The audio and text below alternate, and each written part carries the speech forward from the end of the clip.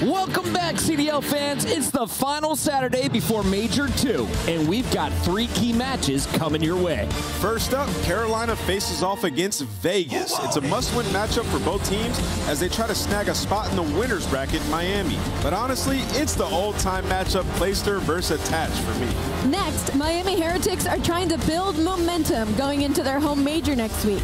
But the Minnesota Rocker could play spoiler if they get their act together. And we round out your Saturday with Toronto Ultra versus the LA Thieves. The defending Major I champions were humbled in their last couple games, and the Thieves smell blood. It's all coming up right now on the Call of Duty League.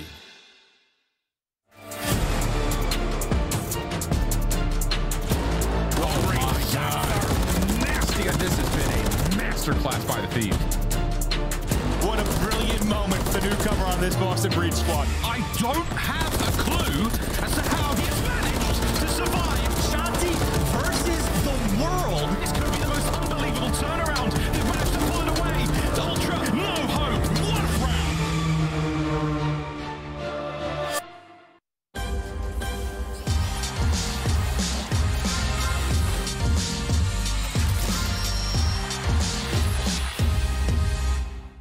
round. A's nearly done. The second segment now toast. Estral forward, Crip guns the pair of them as the Thieves are absolutely eating Gorillas alive. Oh, those are big shots. Oh, Kremp is still going too. The extra damage is there. In the meantime, it's the B zone. Nasty back to his home. Nasty, by the way, watch the flank for the squad, bottom blue. Oh my God, yeah. Oh my God, LA Thieves. That is unbelievable. We've never seen that before. They captured both zones at the same time. It was poetry in motion. The Thieves have just run high-rise control in that final round like we have never seen before. No, that's not your opponents in ranked last night. That's the LA Thieves capping both points against LAG. Something we don't see too often at the pro level. Welcome back in, everybody. Chris Puckett alongside Rosalie, a.k.a. Alley Cat. We got Nameless at the end. But, Alley, I want to start with you in LA Thieves. You've been a believer. Even when they're at the very bottom of the power rankings, you thought there was potential in this roster. They're starting to show it here in stage 2. Absolutely. I think for them, it's just been a lot of these heads-up plays in these very high-pressure situations. We literally saw it in that clip as we started the pre-show, and the fact that Nasty went on that A site while Kremp was locking down B to end up winning the series. Nameless, their only 2 losses, Optic and Atlanta. LA Thieves are taking care of business. Let's take a look at some of the highlights and break down what is going right out there in Los Angeles. Yeah, there's a lot of things going right. One, Ghosty has been extremely consistent. I mean, one of the most consistent players we've had all year, honestly. It's been great throughout this stage. And what's been going right for them is they're getting people stepping up on all fronts. I mean, Afro, this stage and Respawn, so much better, particularly in their last match. And that's what led to 3 Respawn wins. And then in Search and Destroy, that has been like their flagship mode, 5-3 in that game mode. But Afro, once again, and Nasty both have been unbelievable in Search and Destroy, top 10 players. Absolutely, and on the team level, it's been the attacking as well in Search and Destroy and Control. They have probably, if I looked at the nitty-gritty and the stats, LAD is probably one of the strongest Search and Destroy defense teams right now, as well as on Control. And the reason they're finding success in these series is not only that consistency, but also consistently clutching up when it comes to the attack. We've seen it in multiple Search and Destroys. We saw it yesterday on High Rise in that round 4 for that attack. They have been extremely heads up in these situations.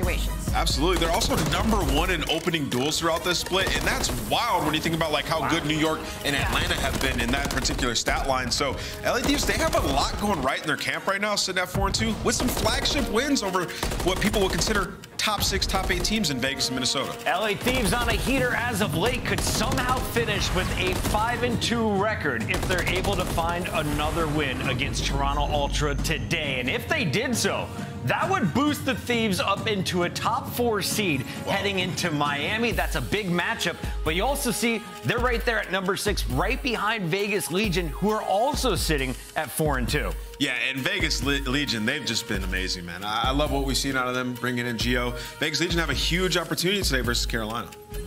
Very big opportunity, but I will say for the Vegas Legion, if there's anything that they need to work on, it needs to be that Search and Destroy. They have been a disgusting hardpoint team, but as we head into the major, for them to break into that top 6, maybe even top 4 conversation if we're getting a little reachy, it has to be in the Search and Destroys. They haven't been a very strong attack team, and they're struggling to make those in-game changes in the middle of some of these maps when it comes to those game 2 and 5. Nameless, I'm looking at the numbers here. You lost to Toronto 1-3. You lost to LA Thieves, which was a surprise 1-3, but then you beat up on on LAG, Miami, Minnesota, and Surge. Is today's matchup against Carolina easier, or do you think this would be Vegas and can the driver's seat once again? I feel like Vegas probably looks at this matchup and they're like very similar to our recent matches. We should come in here and take care of work. I mean, they're pretty consistent all 3 game modes, Chris. And, you know, Ali is talking about our reach. I'm going to reach here a little bit as well. Okay.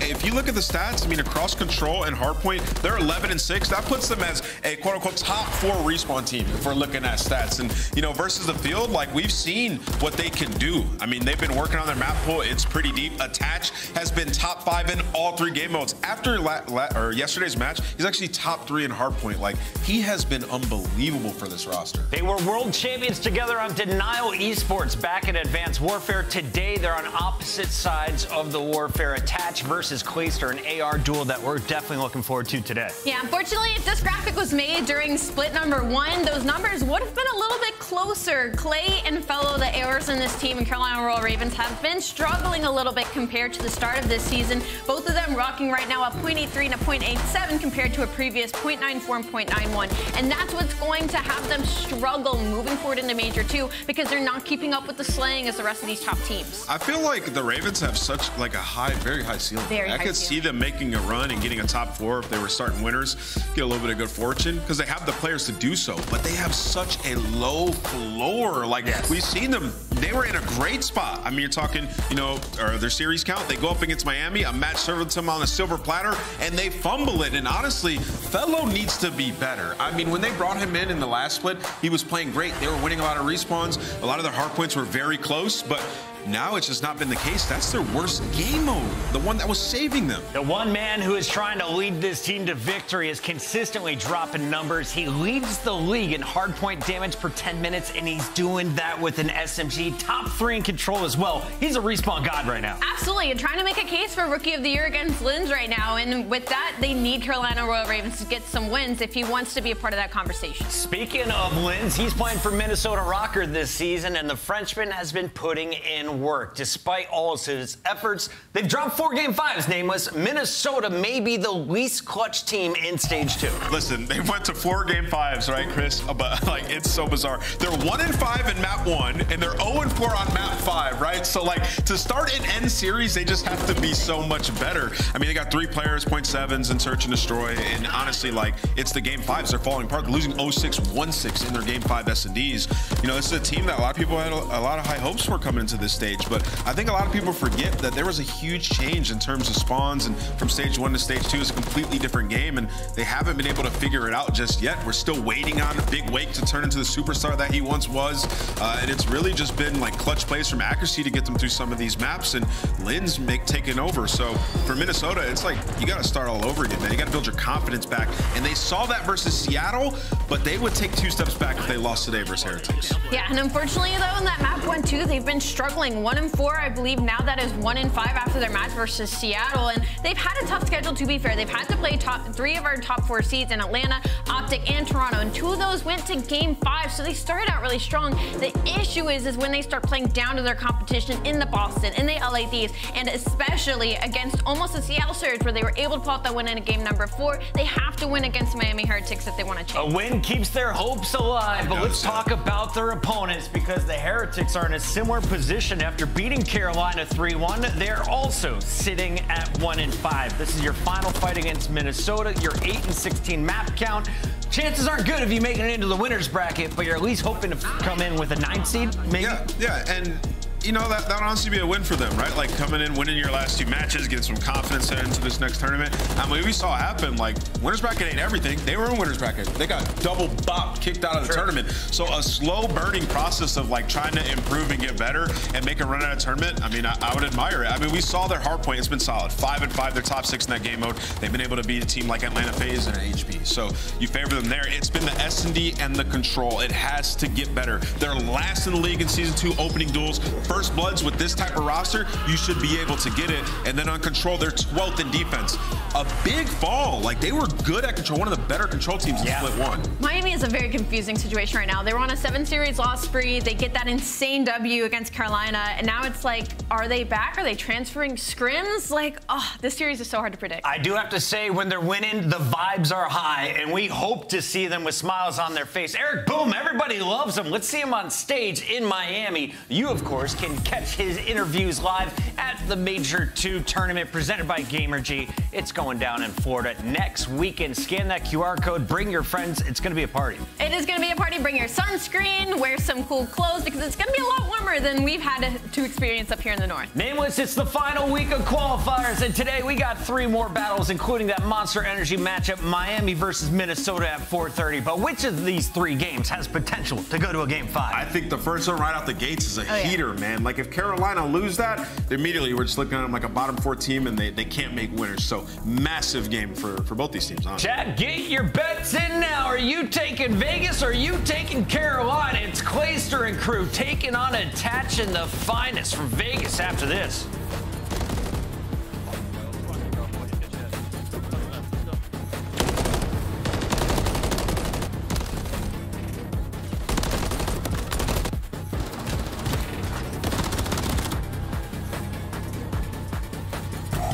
Slice up your competition with the Executive Chef Operator, now available in-game in the Call of Duty store.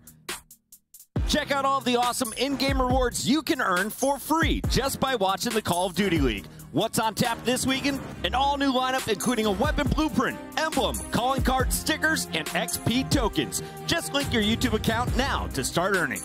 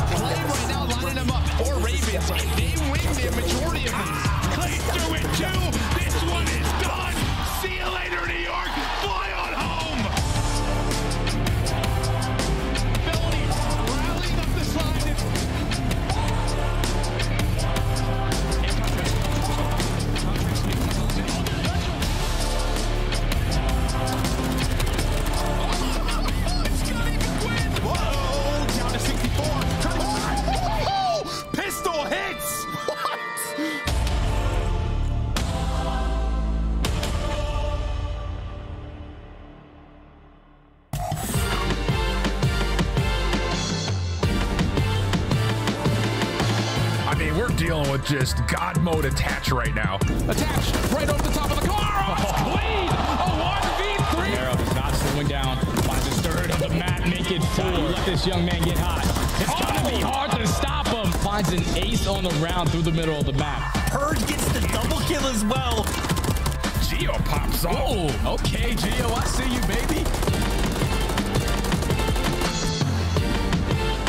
Nero is all across the map. 7 in a row for him. Vegas Legion clutch up 3-0.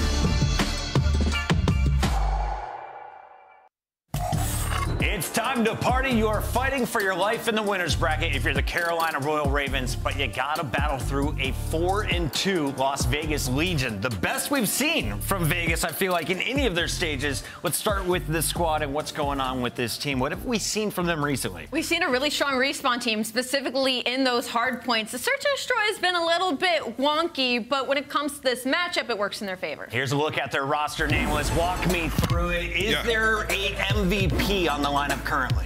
Yeah, you got to go attach. I think he is the MVP. I mean, he's a veteran on this roster, and he's sort of got them to another level. I mean, he's been performing as like one of the best players in the game throughout this split. Honestly, like I said, top 5 all 3 game modes. But I said it in the pre-show, when a team follows the game script and they all buy into like how they want to play the game strategically, you take turns going off. That's a sign of a very good team, and we've seen that with every single match, a different player leaving their mark on it. Like, first of all, early it was Nero taking over. Then we saw Gio getting involved in the last series, attach consistently. So Vegas, it's going great in their camp. For the Monster Energy pregame, they're going for the record, tied most qualifier wins in franchise history this stage. 4 wins in Major II Qualifiers, but we have a couple extra matches. Does Vegas keep it rolling right here, Allie? I think they keep it rolling, to be honest. Like I said, their hard point has been incredible. They're first overall in the league right now on hold, and then second when it comes to breaks. So like Ann said earlier, might be pushing it, but they are top 4, at least statistically, when it comes to hard point. And I'm really interested when it comes to maps to modes of the series, though, because Carolina Royal Ravens have been finding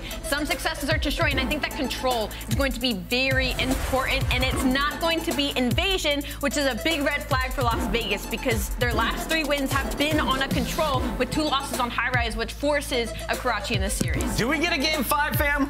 I think we do. We absolutely could for Vegas. You know, the 3 maps in the middle of this, they haven't played this split yet, right? So either trying some things or it's just how the vetoes fall. It could get real interesting. Last time I went with Carolina, they lost to Miami. So today I'm going back to the old faithful, attach in Las Vegas Legion. I think this is going to be a really, really close matchup. Even after seeing those maps, I think I'm still going to stay on Vegas Legion. Vegas Legion, Nameless, we going to make it 3 for 3? Listen, I'm picking with my heart, not my mind. Today I'm going with Carolina. I feel like they're going to win this one. We're catching up, fans. Do you agree? Yes, they do. All right, it's time to find out. Is Carolina making their way into the winners bracket? We got Maven and Merc on the mic. Thank you, Big Sexy. All right, so you heard them kind of talking about what we want to discuss in the sense of we saw the maps. We were kind of thinking this looks like Las Vegas are trying some things. Yeah, I mean, they're 4-2. They're in the winner's bracket. You're going to play a top 4 team. Even if you go 5-2 and you take a 4 seed, like the 5th seed's going to be a top 4 team. So I think this is just them testing the map pool in the middle. They need some more maps, right? When you're a team, you're starting to get circled a little bit. Teams are going to prep a little bit harder. You know the vetoes. You're going to veto your best match. Yeah, it's so like win or lose for them. It's like not the end of the world. Where it's on the other side that you are battling right now. If you were Carolina, trying to get into the winner's bracket. Now, if you take a loss here, are there some ways that you may be able to get in? Sure, but you win, you are in. Let's see if they can do it. I don't think it fixed like that crazy when you think about it like that. If you're trying some maps, if you're Legion, you're going hard in the paint. If you're Royal Ravens. Listen, they got to come in hungry. We'll see if they can do it. I mean, Legion was in yesterday, so I mean, they played some great Call of Duty. I just think this Legion team's trying to get better and better. I mean, we heard the listening, how they were playing those respawns. I think they are just kind of locked in right now. They're loving the squad. The chem is there. And as Ant said, they are having moments. There's going to be 3 dead in some nice time for Legion. Yeah, no, they really have. And that's sort of what we talked about yesterday. When you have that consistent effort and attach, sometimes it's like you need one other guy to go off, one guy to have the big moments, and it's been any of the other 3 just having those incredible moments. As Clayster does come through with 2 on the feed for Royal Ravens, a couple seconds left, and we get ready to rotate over. It's going to be attached, lurking, just tucked in the corner. Almost comes away with a fellow able to snap. Yeah, I mean, he hits the first one. He's hoping for a bit of a lunge there on the second melee, but doesn't connect. Fellow able to get away from it. So there is the first. Clay's going to find the second. So a nice break opportunity here for Carolina, but Gio locking it down. Trophy on. You do have, who is that? Persh staying alive all the way in the back, but he is taken down. So Carolina for now just want to put enough pressure to get them off the hill, and they're able to do it. Yeah, I mean, when we last casted him, like yesterday, there's so many moments where Purge, you know, he's last alive, needs to get a kill or 2 or slow something down, he's able to. But the guy that really needed to get like those big multi-kills that was insane yesterday, Gio, I mean, he was a freak. That guy was on one. No, he was. Yeah, doing it with the sub, doing it with the AR. Big series from him. He's been consistent, but not always the pop-off moments we were seeing yesterday. Yeah, just those big multi-kills, just doubles, triples, just coming out to have these big swing moments. We'll see if he can have another day like that. But I think you're right. Like, they're just playing with a lot of confidence. Like, things are starting to click after they make the move and get Geo on this team. I don't know. It's just like what you're doing is working. You just want to keep perfecting that going into the major. Yeah, and that's it, right? So now they're going to try to find some new maps. But over towards the, this P3, it's a good job from Geo to win off the hill, kind of break this up. You see where Carolina's spawning all the way out towards Palace. TJ, the last man alive up towards Gas.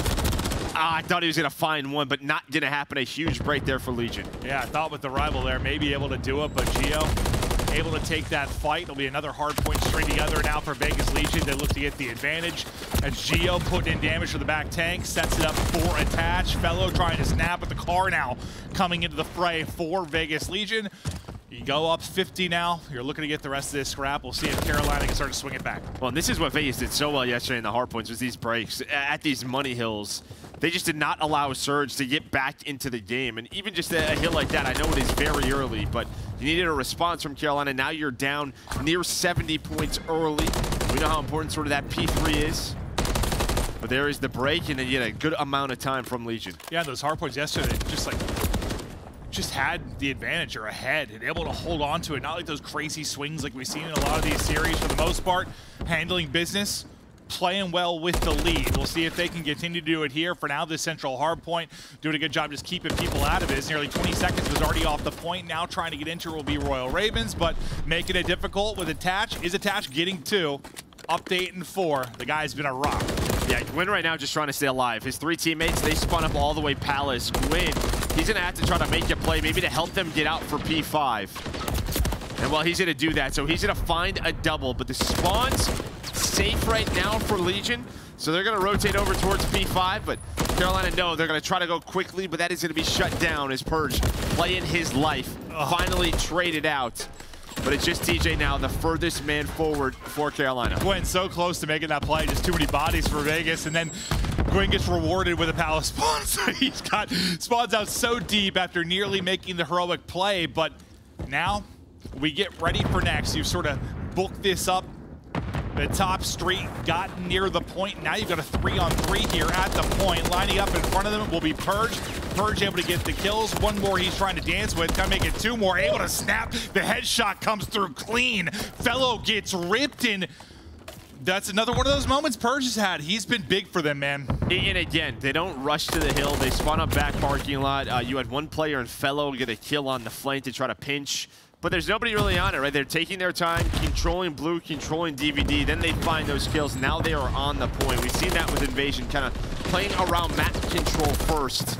And well, that's going to turn into some time. And through this first set of rotations, what we talked about yesterday, just that 80-point lead for Legion. And well, Legion, the listening so good yesterday. Let's go to a listening with Vegas. You give me a freezer. I'm talking on time, yep. I'm looking over you, Don. Go left, go left. I think DVD. Gwyn hurt on the right. P1 tank, right side. Contest from ACD. Back right court, back right court. One shot on you. Weak freezer. One back in. Y'all point up Palace. Hey, Glaciers gonna do ACD probably. Freezer, he just broke the door. I'm gonna die. I got native. Right side, one dark, and one guy's in cap, still quiet. Yeah, I think he's contest from ACD side.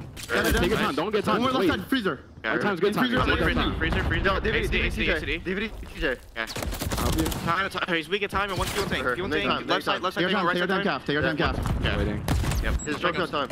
Drinking time. Time work P1 door. Bottom blue TJ. Okay. Back freezer hurt. Sending a time. I got my time. I killed my time. Don't shot time. Absolutely, there's 2. Nice. All right, one PO tank in the corner. Okay. Fellow. What's blue on me still? P1 tank, fellow on time. There's 2 on time. 2 on 0. There's 2 on 0. He's behind bottom blue, one shot TJ. Bottom blue. He's one shot P5. We gotta go kill skid. We need to go kill skid bottom blue. Bottom blue dead. Behind the palace. Okay, I can pitch time. They kill spawn right behind you. I got my time. They're gonna spawn behind me. Can someone get the time? I'll get it. I'll get it in 2 seconds. I can't get it out. You're good. I'm on the tank. So mid fellow. Yes, one minute left. Oh, you wanna take him? He's gonna fly him. Dark. Info and BT tank, one guy's info. Back DVD on you. Alright, that guy's me Palace. He's gonna be Palace. It's Fellow. Yeah, hold me on time. They all have to go right. Open. He's Bring him up. They all have to go right. Very weak. PT tank on you. Close PT tank on you. I'm watching the tank. I've left that PT tank. He got me. On time, TJ. Do it all. He's going now. Yeah. You guys hold the right. Help him out. Well, Joe, based on how good the listening was yesterday and like things were going a little better for them in game, I think during it, this time they were dealing with some scrappy moments. What were your thoughts? A little chaotic. I think there was a little chaos there, but I still think you kind of heard like we need to do this. Let's focus on this guy. Like killing the guy in blue, like they had to deal with that first. Just sort of. Yeah, like hey, I'm spawning behind them. You guys just play your life. I'll get the player on the hill. It was a nice break towards P2, but then yeah, Carolina they fight their way back, trying to make this a game. Much needed break over towards P2 from them.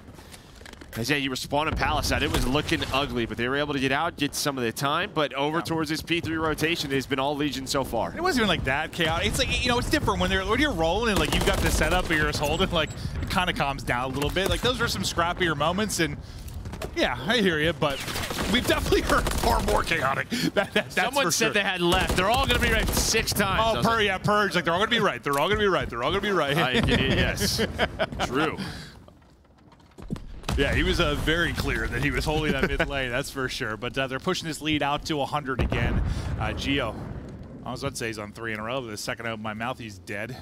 Nero stepping up for him. You know, yesterday, we were talking about this map, I think, for the control and how good he'd be. Like, he didn't really have that pop-up. The other guys stepped up, but showing his star power currently is this advantage you've held. And the nice part going up 100 early, like, even though you chipped away at there a bit if you're Royal Ravens, like, still like 60, 70 point advantage, right? Yeah, and that was the thing with the listening, right? It's sort of they knew where they wanted to be on the map. You heard a couple of times, let's not play for the hill, let's play for certain positions. You know, it's the spawns and just cashing in where they can, and they did it at P3. So they're now 38 points away from winning this map number 1. Well, Nero keeping it rolling right now. We'll see if he can find more action, but we'll snap things over to Purge. Get some info behind the stun, but it'll get dropped by TJ. Last time we were at this hard point, not a ton of time was accrued. Had a lot of white time throughout the course of this as well, but you need every second you can possibly get right now if you are Royal Ravens. Yeah, you'll take this if you're Purge, right? In Legion, they're going to take that 10 seconds. And I thought Carolina, we're going to have a very clean rotation over to P5, but then a couple of players die. You see the spawns coming in over towards Palace, so it's kind of a 2-on-1. Okay, so they spawn towards the front, so everyone now is going to be back parking lot. This is a great chance for Purge to have an individual play, go for some spawn kills, but I think Clay sees him throw a stun, so they know his spot, top blue. But so many people are focused on him. Look at the hill. All of Legion are here, so it's a 4-on-4 on the point. That had insane the back dumpster. You get the numbers here for Royal Ravens. You take down 3, you lose 1. You get control of the hard point. Now only guy really close on the other side of this for a pinch opportunity will be Gio. He can't take his fight. So it's another moment like we kind of heard during the listening where you start to kind of chip away at this. You're making some good plays if you're Royal Ravens. It's just, I mean, this is the problem of going down 100 early.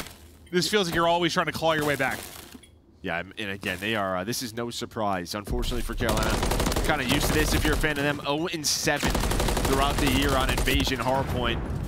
Maybe they could find their first win, but not looking so right now. Looking more like an 0-8. We were going to throw a party too, Joe. We were thinking about it. Yeah. But you're going to see Gio just going to get on this hill, has a trophy down, and Nero getting his cuts towards blue, and again, just chipping away towards that 250-point mark. Yeah, right. Any second you can get so close to a victory here. Trying to make the rally. It's Carolina. Gio now poised to pounce. Going in to accrue some time, contest some time. Felony able to get a double. Just keep this alive. Again, a nice sequence here from Carolina, but will be too little too late. Or Gio ramp up some sort of miracle. For now, Nero just in a position to kind of keep them out of the point, make sure they can't get any time. Happy to do that and play his life, but finally will drop in a gunfight to Gwen. Gio will be next up the bat. You got 10 seconds to go. You can't quite win it here, so you do a good job at extending this to another hard point if you're Carolina, but you are close and chomping at the bit if you're Legion. Yeah, you're so far away now. You have Gio finding spawn kills. The one player forward is going to be Clay through Dart, but he's by his lonesome right now. He's going to have to make the first play. Nate's starting to come on through, but Carolina set up. The crossfires are in 2, going to go down, make it 3. And Vegas Legion with another hard point victory. I mean, you just had to throw so much at that, like to try and keep it alive for a next hard point that you weren't even able to really think about the next. And Legion close it out easily there, Tractor, but like Yeah, it's what, 8-4 now for them. The hard point's been clicking. You saw like the holding and breaking stats. I mean, all around they've just been good, solid. Yeah, just good. Like, not necessarily like blowing everybody out of the water or looking like the best hardpoint team in the game, but do they look like they can take a hardpoint off of a top team, maybe be that dark horse? 100%. Yeah, and again, you're getting it from all 4 players. Like, obviously, someone's going to have some insane numbers, but everyone's within 500 damage of one another on this map number 1. On the other side, it just felt like you started a little bit too slow, right? There were a couple opportunities. That P3, I think just right off that first rotation, set the pace for Vegas Legion, how they wanted to control the map. Near that second set, Carolina got going a bit, but it was just too late. I mean, how often have we seen that this year where it's just like, you know, you have like strong side spawns or whatever the case may be, whatever the map may be.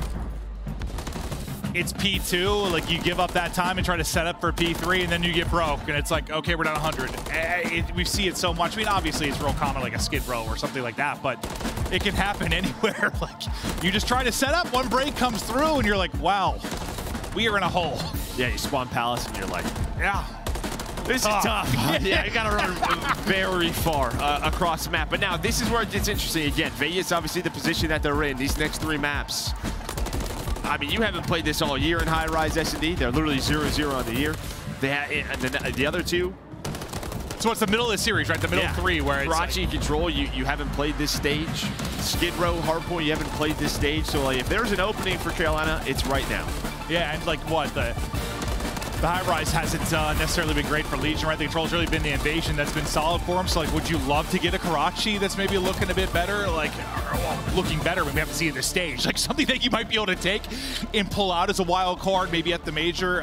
Anything you can grab. I mean, and listen, it's so weird to talk about this stuff because we know they're, like, scrimming this, you know, day and night. Like, they're playing this stuff every day. We talk about them not playing it at all. We're just talking about, obviously, here in, like, the live CDL matches. They obviously have a ton of reps on it, but, like, it's just different. I mean, for players talk about it, just going from scrims to matches. How many times have we heard a player say that when it's a team that's struggling? If we can just replicate what we're doing in scrims. Well, yeah, I mean, some teams are playing to win scrims, and other teams are testing to practice, right? Trying things out. But again, just looking at the maps and modes here, start off with Invasion Hardpoint, over to High-Rise S&D next. And it's, I mean, it could be as simple as, you know, I feel like when you're a team like this, especially, like, I know a lot when we're talking about the, you know, like the top 4 squads, it's like, yeah, man, they get like one more search or one more hard point, like they might win the tournament. Like, it's really just like one more map, like widen it. But like when you're a team like this, it's like kind of up and coming in Legion and like really starting to become a threat. Same thing, like one can be the difference between making a deep run and not having it takes against top squads. Yeah, I mean, I just take a look at like Miami stage 1. It was just like, sure, invasions were coming through. Not really, and then they started getting taken away, and the struggle started to happen. So Vegas noticed they're going to start to be looked at, their VOD, their records on every single map, and that's going to get taken away from them at the major. Let's take a look at some of our search and destroy stats here for the Major II qualifiers. We're so close to heading to Miami. I think Joe and I head out Tuesday. Can't wait to get there, but this is how the search and destroy is looking for these squads. And Joe, as you were going through stuff, what were your thoughts? Yeah, and you know, we talk about map pool. I think S&D, this is you know, another one where they're definitely going to want to get better. But you look at those bottom 2 stats. I mean, the first in the league in conversion rate. So when they're getting first bloods, they are winning almost 87% of their rounds. So can they find a little bit, maybe more of that? Because that is that's number 1. And if you're Royal Ravens, can you find any of that because you're 12th? Yeah, I mean, this was kind of the issue, right, with Carolina. And we saw them getting better through Major 1, but it feels like that sort of honeymoon period's going away. A lot was on, well, their search is getting a bit better, but you can see in the stats-wise, it still needs some work. So, like, listen, not all first bloods are the same, you know, or opening duels. Like, not every. That's why that's conversion rates. But when it's like when you're 12, like, is this something where like you're getting a kill and it's just you're not decisive enough behind that, or taking a risk? I mean, it's probably a combination of all of it. Yeah, I think it's just like little comms, like kind of the second step of the map after we have this first blood. Where do we want to go? How do we want to execute? Because anyone can come up with like an opening, you know, here's our routes off the break, here's what I'm doing. If it's after that, yeah, then it gets hard. And how you want to play certain situations. Talking about those first bloods, maybe you want coming right up right now. Purge with that rival.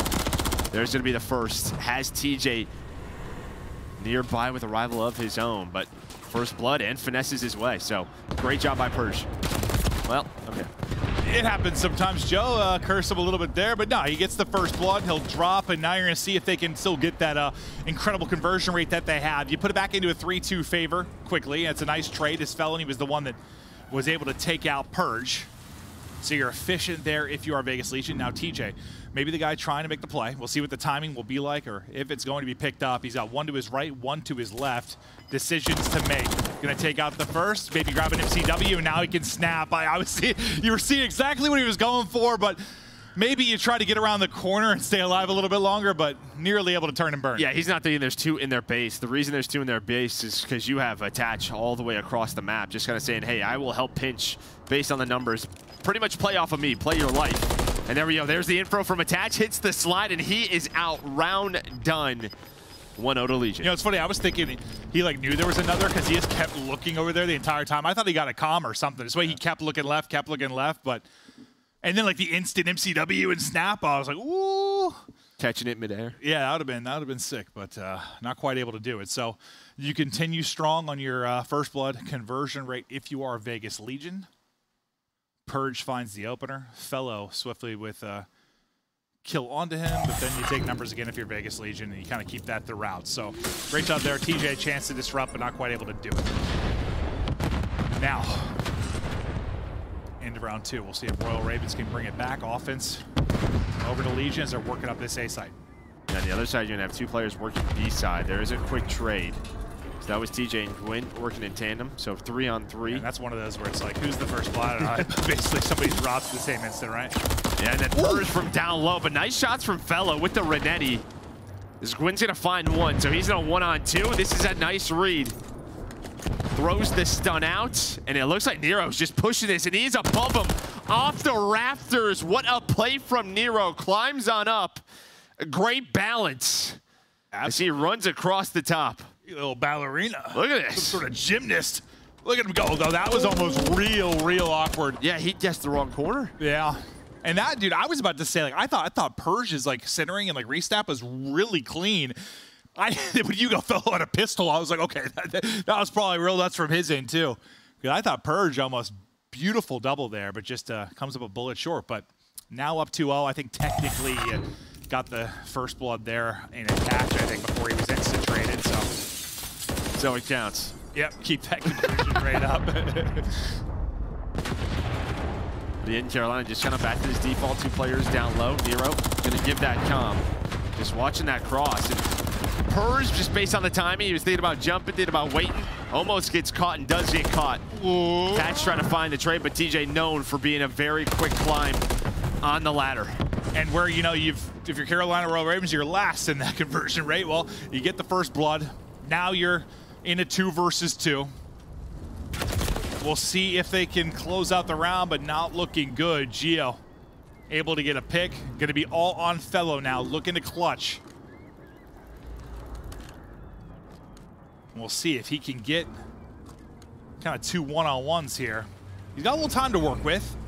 35 seconds, not stressing yet, but Bomb obviously in a tough spot. Yeah, Bomb's down. I think the best thing for him is they have no clue where he is. He's not into a spot. That plus the time that you can actually get a route. Oh, and there we go. He's just going to run by Gio, but Gio turns around. So, again, the timing's kind of working out for Fellow, but the time on the clock is not. He's got 10 seconds, 5 to plant, snaps, and again, Attach is trying to waste time, and I think he has done it again. Saw it in round 1. Bomb cannot be planted. Gio actually checks it. He actually checks if he was on it. But there we go. Vegas up 3-0. I mean, Fellow did a whole lap of the map. It's like, where are these guys at? He's able to win that, but God, I mean, that was just kind of frustrating to watch. He literally did a lap of like the entire map. And I think the 1-2, I think we were on board with Clay when he had taken down that 2-on-2. I don't know if he had a call it or what, but it looked like he was looking up towards the helipad, but I think Gio like jumped behind him or something. So sometimes Tommy's on this map can be tough. Yeah, it's high rise in a nutshell. Gwen, rival in hand, just lurking by B. TJ kind of here with him, just holding the angle. You can see Geo, I mean, they got a trophy all the way back kind of in their window. They're thinking maybe somebody's going to get aggressive here. Hold and take this gunfight. Peeking it for info. Yeah, TJ just ready, waiting, lurking, getting some damage in. But now the gig is up, and that position's not going to work for now. Got a gunfight down low. Some nice damage in from Fel, but a good job just backing down. Going to be tough to get a clean kill, and finally it's Gwyn on the site. Oh, that trophy. That would have hit Nero, but a nice heads-up play from TJ and Gwyn. The double chalice on point out of Carolina this round. Nice defense over towards B. Yeah, I mean, Gwyn just having that rival in these close quarter combat scenarios. Picking up kills. Geo can't quite keep the tracking on. Gwyn's able to get 2 in the round, and Royal Ravens, you finally get on the board. Okay, just a nice tight setup, and as you said, Fellow. He was kind of, we see Nero do it, watching that cross from down low. From the Vegas side on defense, he's just playing the info down low. Able to back away, and some nice kills from him in the round. And we saw him snapping a bit.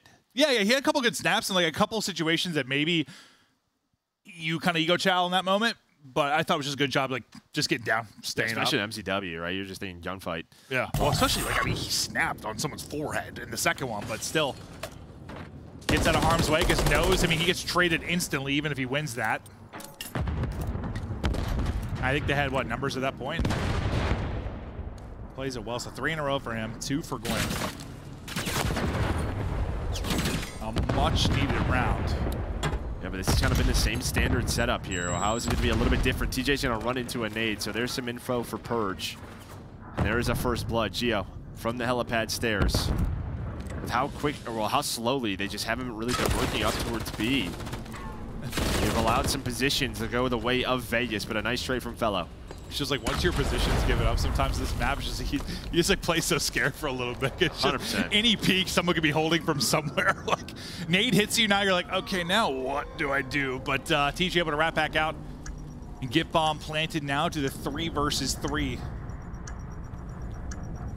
Interesting spot here for Gwyn. Has to be careful. That's an explosive barrel. Nice to him. Purge, though, some great shots. Able to find the headshot with the rival. Almost gets a second, but he starts the trades. And now it's down to TJ. 1-on-2. He gets picked apart. It comes down to the retake. Legion able to get it. And yeah, what Purge, like in the 3v3, gets that opening kill. I know you were impressed by that. Well, yeah, I mean, he almost found another one, so. Yeah. Just buys enough time for his teammates to get there. And then everyone's position's known due to him. So just Purge is leading the way. It's kind of like a first blood in its own. But here we can see TJ just like maybe trying to catch a timing with the rival. Knows he's going to have to finesse. But this has been all Legion. They dominate the hard point. In control here in the search and destroy. They have slowly started to, you know, not crack into that top 4, but find some separation. Like, it sort of felt like the top 4 and everybody else for a while there. And now with the run from Thieves, the run from Legion, starting to, I don't know, feel like middle of the pack, yeah. Yeah, I feel like there's a different tier now. Another first blood over to Legion. Nero gets it, TJ trades it. Now 3 versus 3. Geo pounces from top heli. Puts numbers in their favor once again, be able to get into these 3v2s more often than not. And then just doing a good job of not throwing away their lives. I think maybe he spotted TJ there. Yeah, looks like he's ready for it. And there we go. Nice shots from TJ, but just kind of had to back away, shooting the barrels. Attached, though, just going to work up, plant this bomb. Again, just sort of a give and take on this map. Legion know exactly how they want to execute. Wing trying to hit the player on the bomb. Not going to happen. And then they pounce on that immediately. No hesitation. Geo gets on it quickly. Some shots in, but TJ is in trouble. Another round to Vegas Legion and comfortable again. Jenna, if you look at the one round Carolina's won, it was that tight setup over towards B where you're kind of team shooting, there's trading quickly.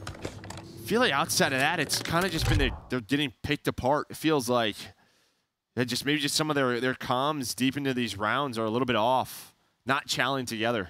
Well, yeah, I mean, I would think just at the, I mean, what do we used to joke about back in Jetpack, like COD, like search? If you're not a good search team, plays 4 hit something, like 4. It's not the same, but like it's a little bit easier when you're in a tight setup. 100%, yeah. Just from the comm standpoint. You remember those like LG 4-man hits? Like, oh gosh, shout out Sam LaRue and Nikki D. Oh, Titans. Able to take one out, but still you get the numbers again into the 3v2 if you are Legion. Some information there if you're TJ, but the information comes in the way of bullets, and Nero takes him out quickly. Fellow last alive, and he is dropped. It's a 6-1 victory. Legion making a statement, continue to separate themselves from the rest of the pack. First time they have played High Rise, and it is a 6-1. His frustrations continue to grow here for Carolina.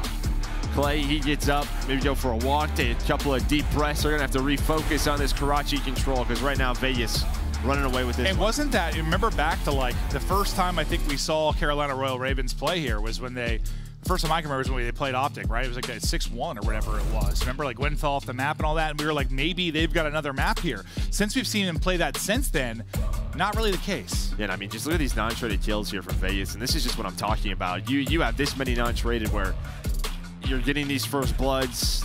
There's nothing, no response really from Carolina. That's what it turns into is, yeah, Clay 0-5 on the map. I mean, outside of Clay, I mean, he had a rough one, obviously, but like, you look at the damage and kills, and like, it doesn't look like that much of a disparity, really. Like, it doesn't really look like a 6-1 if you just like take Clay off the board. I know it's a silly thing to say, but like, the damage is there, like the kills are there for the rest. Like, it just doesn't look as lopsided as it was, but there were about 1-1v1, but like, outside of that, it was pretty lopsided.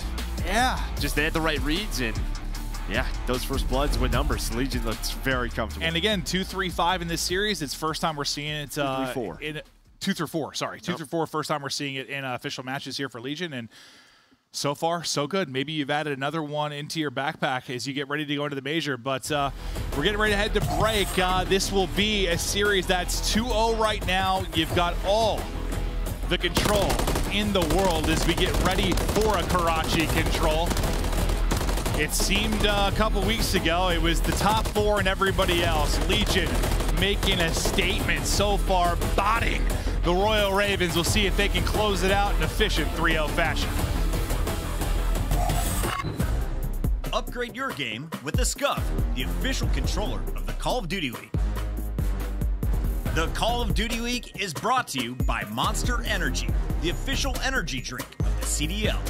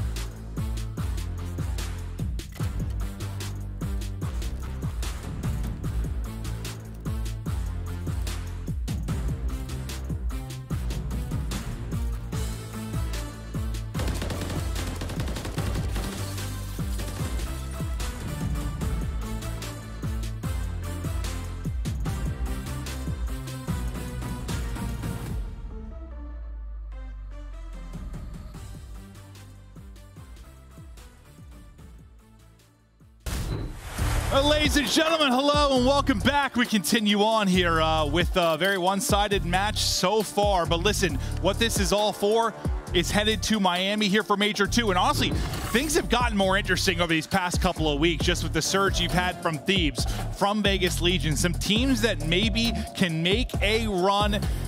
Heretics have got a tough road ahead of them with this major. No, they have, yeah, but make sure you scan the QR code, get your tickets now. See us there. Yeah. Have a great time. I'm sure the weather's going to be beautiful, and you get to watch some great COD. Yeah, listen, yeah, if you're living in some state, you're still getting snow. Go on a spring break. A late winter, yeah, come over to Miami, get a little sweaty, enjoy some sun, get a little tan, eat some food. Yeah, that's what you do. Yep, okay. Well, back to Legion versus Royal Ravens here. You know, Clay got to be frustrated after that last one. You know, he drops a goose egg in the map too, kind of steps away right away. I mean, for all I know, he's had to sprint to the bathroom, but more often than not after a map like that, probably is frustrated, need to take a breath. I think you'd see on all their faces some frustration. Well, you know, you and I were talking about this sort of in the break, and I kind of asked you, I'm like, listen, when we thought it was you know, a honeymoon period or a good team in Carolina, remember, it was just like the hard point was clicking. The other two weren't. And I sort of said to you, like, is it different with Legion? You're like, I think they are a good team. Yeah, no, I mean, you've been seeing it brewing up. But taking a look at the Monster Energy pregame here for Carolina Royal Ravens. Control map pool concerns. Yeah, 3-2 on high rise. Throughout Major II Qualifiers, your own one on Invasion. Have not seen it yet here on Karachi. So they got some work to do. And again, for Vegas Legion on the other side, we have not seen them in this qualifier play this control. So again, testing that map pool for the major. Yeah, every time I say we've never seen them, I'm talking about this qualifier. This roster. Yeah, basically, yeah, this roster, which is the big thing. But it's crazy because you think about these two franchises, last time they faced off, it was that crazy reverse sweep, like all the way back in week 1 or 2, whatever it was, like one of our first insane matches. How much has changed since then just on these two rosters as we get to the action here on A. Yeah, trying to at least get one take done, but a nice retake. Now they got to be worried about that B push. You see a couple players spawn up. And, well, near junk. They're going to go maybe for a transition play over towards B with TJ and Gwyn in that area. Clay just going to get on the point, work the objective on A. But I like this play from TJ, just kind of staying alive, finding that free kill. I loved it. He just spawned up. He just went right to the corner, just in the dumpster wall. I'm like, whoever that is, I'm just staring at the minimap. Whoever's going over that's going to be pissed off because that's always a tough death. What was that? I mean, jumping in the top, red hits the mantle and the shots. Demon. Again, bit of a retake here for Vegas, so you get them off of A. They didn't fully commit towards B, like maybe I thought they were going to. With that first kill, did Carolina, so now they're going to have to retake and play for this map control. How many lives do you throw away maybe in the process of trying to just finish off this A point? So far, it looks like it'll be relatively efficient. They're able to finish it off. Now you get the extra minute to work with. Minute 40 to go on the clock. Trying to get set up, or into their setup, is Paris Legion. Go in there with the trade, maybe a second fight onto attach, but he's just lurking for now. They're going to take out Narrow as well, so you've got a couple of kills, just get a little bit of map position here. Yeah, what's always the big thing with attacking this point, trying to get this close red spawn, but you do have one player kind of blocking it right now. It will be Purge, so you see them hunting him, but he's able to find the double, and that will slow things down. Look at the difference where you're spawning now, all the way back Coop. You do have TJ again in this corner. I'm sure they're going to try to find him as quickly as possible, and they do just that. Just another one of those nice little moments from Purge. Yeah. Just, I mean, were they a big threat in that moment? No, but if you lose red side control, you never know how things might unravel. Just gets a double. Now we're just 45 seconds off the clock, right? There was a minute 30. He's on 4 in a row now, too. Make it 5. Nope. Nice little slide there from TJ. Kind of gets underneath him. Yeah, that time it doesn't go his way. The first time it does, but he has Geo here attach, reinforcing over towards this bus. Able to catch Clay. Sprinting on over. And very staggered here from Carolina. You just got to get control of junk. Not able to do so. Maybe ignore that player. Looks like that's going to be the call. 17 seconds left. It is desperation time. Clay able to get involved, get his second one in this. How often, I mean, how many times have we seen it where it's like a little slow for him in a series, then he kind of erupts and things start to shift. A tough search and destroy. He had 1 kill until a moment ago. I think they need him to come alive. They need Clay roaring if they're going to come back in this series. Well, Gwyn's giving them a shot. It looked like they were going to deal with him on the point much quicker. But they took their time, did Vegas Legion, and there we go. They don't give up a tick at B.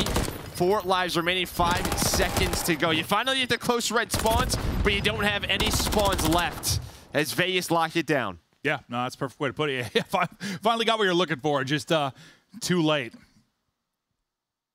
The guy's chatting through it. Clay, so many times we've seen him just erupt in a series when he's struggling, but it's just got, I mean, when you have, he had what, 0 in the search, he had like 2 there. I mean, when you've got like, that's the past like 20 minutes, you've got 2 kills. It's just, it's tough to like, a lot of times it's been for him, I feel like it's this crazy triple, like a play, like a moment. He's just like, all right, I'm locked. He needs one of those. Yeah, like starting on defense, right? Like where you're kind of defending B, you can find a multi-kill. Yeah.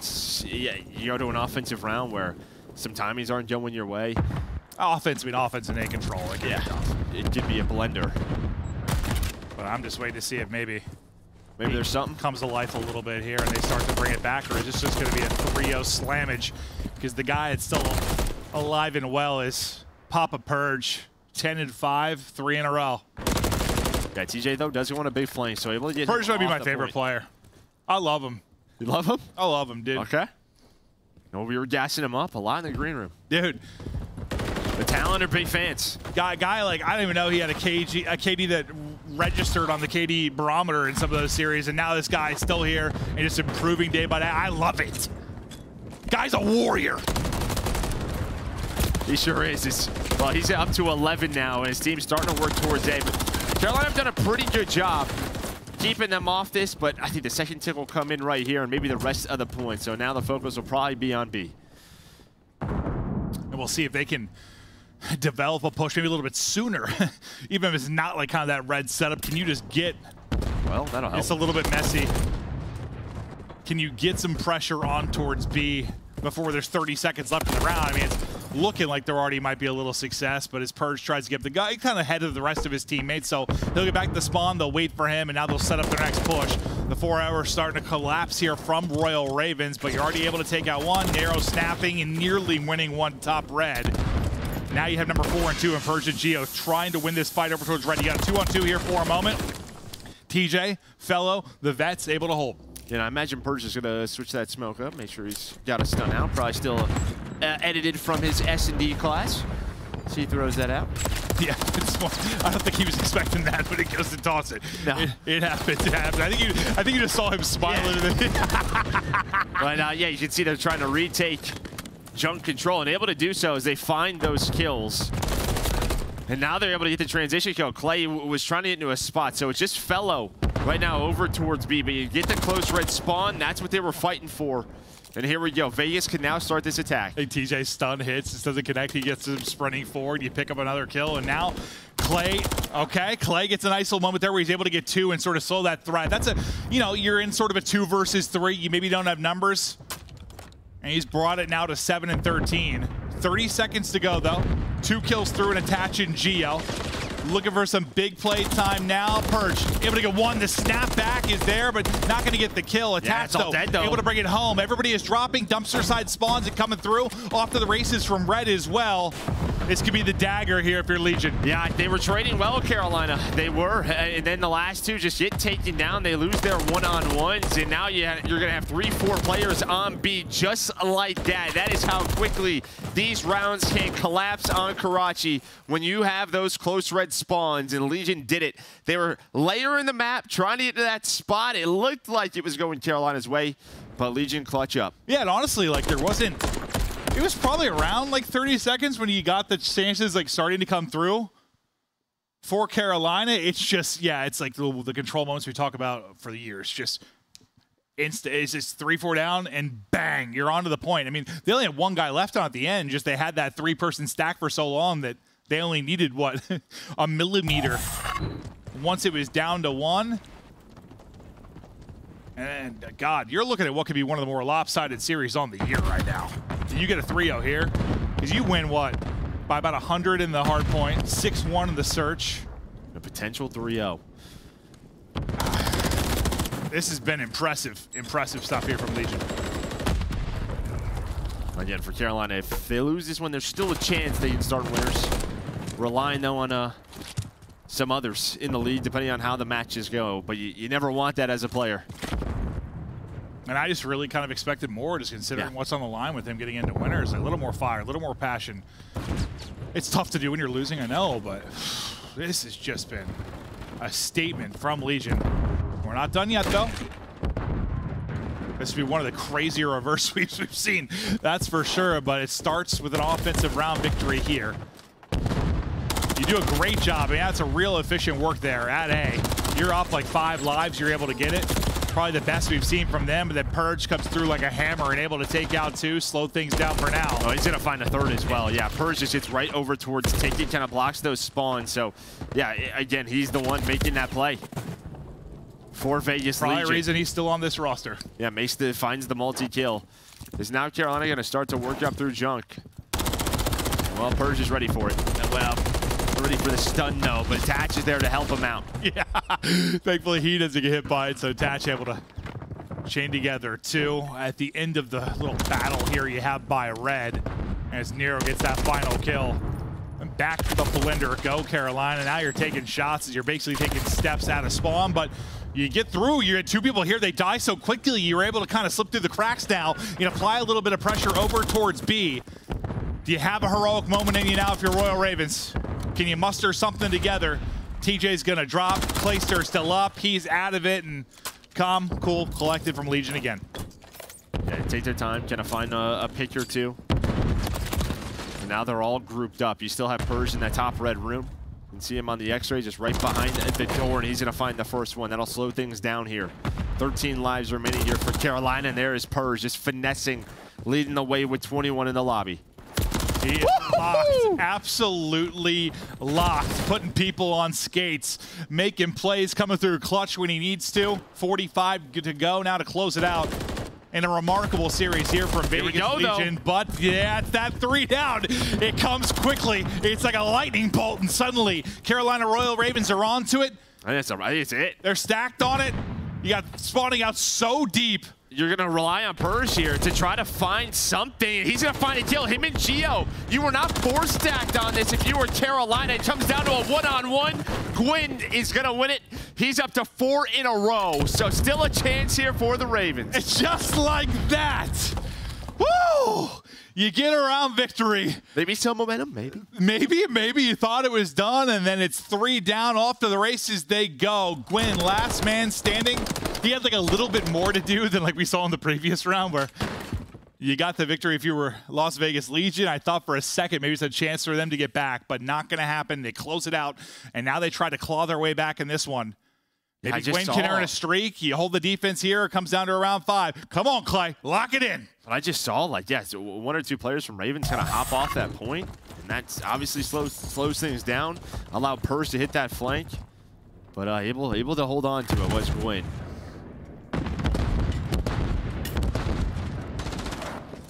Over to Fellow.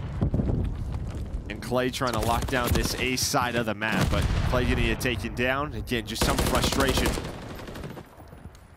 from Clay. It's just the time he's not going his way. See, maybe they can go Fellow's way. Got 1 on the bridge side. Oh, no, it might. You thought it was going to be horrible. Oh, it was disgustingly bad. I think it's Gio that ultimately gets the timing, gets the kill. Gio now up to 3 in a row. A about to be done. Clayster now looking to pounce, and the frustrations continue if you are Clay. Just one of those series that's going to eat at you. Yeah, now, he's trying to find a timing there, right? It looks like he's able to find it. If he finds the first kill, maybe his team helps him out, but they transition over to this B defense. But just look at the map position you have right now for Vegas. You are all over the place, but Fellow locking down Junk. Yeah, nice little play there from Fellow. Probably like lost aim assist for a second, but just kind of DJ's just getting hunted. Like, what am I playing right now? 2 people are hunting me in my spawn. He's gonna spawn there again. Sitting there. Yeah, he's like, all right, I'm chilling for a sec. You come to me. It's a standoff between him and Nero. This is my real estate. Who's going first? Oh, TJ's peeking. Yeah, he's still there, buddy. Now you got some help, though.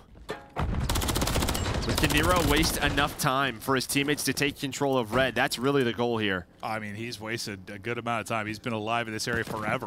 One just kind of hits it right up the gut, though. Gwen's able to catch that. Number 2 in Geo. We'll see if he can make the play.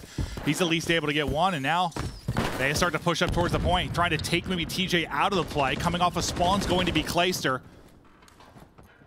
Nero just sneaking on forward like a slippery little snake. Not to confuse it with snaking. He's just slippery snake. But now you're going to have 3 on this point. TJ outspawn. He gets caught middle alley. It looks like Attach is able to win that gunfight. 1 tick done. A team nade is in. Oh, that hurts. And now you're going to 3-flood this alleyway, and Geo is above you, taking out one at a time, and that is it. Vegas with another win. 5-2 for the Vegas Legion. Yeah, and that's just not close. If that was going to be... That's a statement, yeah. Yeah, if that was going to be any, like, litmus test, you're wondering if these two teams are close. They are not. Legion have their way with Royal Ravens. Through maps 1, 2, and 3, it is just, they get ahead, they don't look back. What, first time as a franchise getting 5 wins right at qualifiers? It's a little bit different. We've had different number of matches in qualifiers, but, like, listen, if you are the Legion franchise, you were 5 wins throughout like multiple stages. Yes. Sometimes you were the laughing stock of the league for years. Now you've got this team looking at a winner's bracket berth, 5 wins on the board, improving day by day. Geo with another bomb at 29-16. Purge right behind him, 25-19. This team's got me fired up, man. I'm excited to see what they can do. Because, like, listen, we you know, one of the things this year you had, it's so lopsided times. You have your top 4, right? It's so set in stone. Like, who's going to be the team that might crack into that? Yeah, who's going to play spoiler? Round 1 might be the match of the first day of the major when we get there. Just a couple of days away on the other side. Yeah, Clay just 13-27. Another tough one for him. Fellow stepped up. You know, he really struggled versus the Heretics. He had a much better series here, but just wasn't enough. It looks like Carolina going to have to regroup again. There's still a chance for them to start in winners, but yeah, they're frustrated right now. Yeah, it's an insane one just because those final 2 teams. Like, if you end up with, what, 5-win Legion, 5-win Thieves, the top 4 the way they are, like, who the hell? Somebody's getting in. Like, they're just limping in, but yeah, they're there. They're going to be in. To break down that first match, should we kick it back to the desk? Take it away, guys. Thanks so much, Maven and Merc, and this was faster than I expected. I was hoping for a Game 5, but Vegas didn't give Carolina any breathing room in this series. Let's break it down. Was there an MVP? I saw great moments from Geo. I saw great moments from Nero. Or is it just a team event? How would you guys describe this match? Team effort, for sure. I think we've just seen a completely different level out of Purge and Geo, respectfully. They look like different players in the past 2 series that we saw them. Respectfully, they are playing teams that have already kind of been on the struggle bus. But for Vegas Legion, I mean, this is just incredible. The hard point, I knew it was going to be a masterclass. Unfortunately for the Carolina Royal Ravens, which should have been a second set of rotation, P1 into P2, Purge gets a spawn out and Palace, which creates that natural pinch, and any hope of Carolina Royal Ravens trying to chain to get back into the game was absolutely obliterated. Absolutely, I totally agree with that. I think it was a balanced team effort, but I got to give out an MVP, man. Yeah, give it to him. My guy Geo, I don't know what he's been eating for breakfast lately, how he's been feeling. He must be getting some great sleep because the man is here and he is frying. This is what they needed. You know, like, they made that change, and fundamentally they've been sound, they've been a good team, but it takes another level to break into like a top 4, to have a run at a tournament. They look like they can have a run and beat some of the better teams in the league, and it takes performances like this across these last 2 matches. Geo has been unbelievable. In this series alone, 1.7 plus 25 takeover moments. Vegas are, I mean, they're playing great. And mind you, Ali, Chris, this is a series where they were testing their map pool. They had never played high-rise S&D. Yeah. Karachi Control, another map they've only played twice on the year, and not with this roster, so they're doing everything right. Bobbity bob, this match is done, but it's time to look at your play of the game, brought to you by Scuff. And this one, who better to bring it to you than Geo? Walk me through the AR dominance here. AI dominance? Well, I think what's so interesting about this situation is it's going to be this first invasion hardpoint and just his masterclass overall. In both respawns, he was simply that guy. But I think the biggest tale for me in this series had to be that search and destroy, because like Ant said, is the first time playing high-rise, and this isn't typically a very strong search and destroy team. And the reason they put high-rise and they test that in their map pool is because typically the ARs are going to be in that first opening duel. And well, Nero unfortunately has been 8-19 in his opening duel. duels. He has not been winning those first engagements. So what do? They spawn in on a map like High Res and give Geo the opportunity to be in those first blood situations. And what does he do? He gets them every single time. And that's why they were able to win this second map so handedly. Nameless, are you concerned about Clayster on the other side of this fight? He had an off day today. Yeah, I mean, I'm concerned about the team as a whole. I mean, up until this match, it was Fellow who was struggling. The ARs overall in Carolina just have not been great. They've had two really big matches that were winnable, like versus Vegas, versus Miami. Like, you want to secure your spot in winners and control your fate, you have to win these. And in this one, like, I know a lot of people are talking about the veto process, and I agree. Why are you playing Invasion? You have never, ever won that map this entire year. It's lost you so many series, so a lot of questions need answering in the Carolina camp. There's rumors that Carolina could be playing alongside each other come the next stage, currently all playing from home. With that aside, we got to talk with our winners. It's your Monster Winner Spotlight. Purge is joining us live, and Purge, I want to start here asking about that game number 1, because we expected this to be a tight fight, but out of the gates, you guys went up 100 points in hardpoint. How did you take control so early? Honestly, we just played our game. We just stuck to the game plan. Honestly, personally, I was a little surprised to see Invasion hardpoint get through. Yeah. So we took advantage of that, honestly. For sure. Purge, first of all, I want to congratulate you on another win, and also how you have been playing individually is night and day compared to stage number 1. I want to ask you, when did it click? When did you start feeling this consistency in your gameplay? I think definitely Major 1. I mean, it's no secret I was underperforming. I think there was a lot of factors into that, but I think, you know, Major 2 came, and I was just blessed that, you know, these guys around me gave me another chance, you know what I mean, despite, you know, all the noise and stuff. Sure. So, you know, I knew how to lock it in, so, you know, here I am. Of course, happy to have you. Purge, you know, you guys have been great throughout the stage, you individually as well. Do you feel like you guys have made a breakthrough this week? We've seen some big W's, and do you think you can contend for a championship at Major 2, truthfully? Yeah, I mean, that's definitely the goal. I mean, you know, we're working day in, day out. You know, we're working on what we got to do, and we're going hard every day in practice. So that's definitely what we're trying to get to. Purge, everyone's looking forward to the land down in Miami. People wearing shorts for the first time this year in some situations. Chad wants to know about your shoe game. What shoes are going to make it on the trip with you? Because we can see the collection to your right. Honestly, for game day, I got some new Jordan 3s that I'll probably wear, but you know, the go-tos are the just the white Air Force Ones. That's the go-to every time. Fire, man. The cements are goated. You pull those out, you're at least. Yeah, I got those. All right, you can go see Purge in person. Can't wait to see you next LAN. Thank you, guys. Have a good one. Remember, he's going down to Miami next week, and you all can follow with us as we are heading to Major number 2. A lot to be excited about. Ali, as we recap this first match, though, what's your big takeaway between these two teams? Look out for Vegas Legion come Major 2 time, man. It's next week. All right. And, of course, if you want to find out when these teams are playing, you got to sync your calendar, Nameless. Yeah, go to callofdutyleague.com/schedule or scan the QR code if you want to figure out when any team plays. We got the primetime matchups. That's what you got to do. Sync your calendar. It'll pop up right on your phone. It's perfect. There you have it. We are done with match number 1. We're going to a break. When we come back, Miami, Minnesota. Who gets the second dub of stage 2? Stay tuned to find out.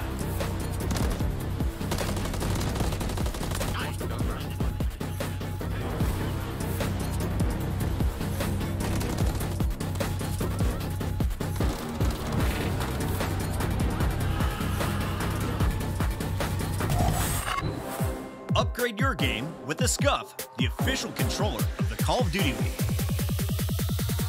Start the season strong with the Call of Duty League pack. Grab yourself the CDL operator, weapon blueprint, and so much more. Check out the Call of Duty store in-game now.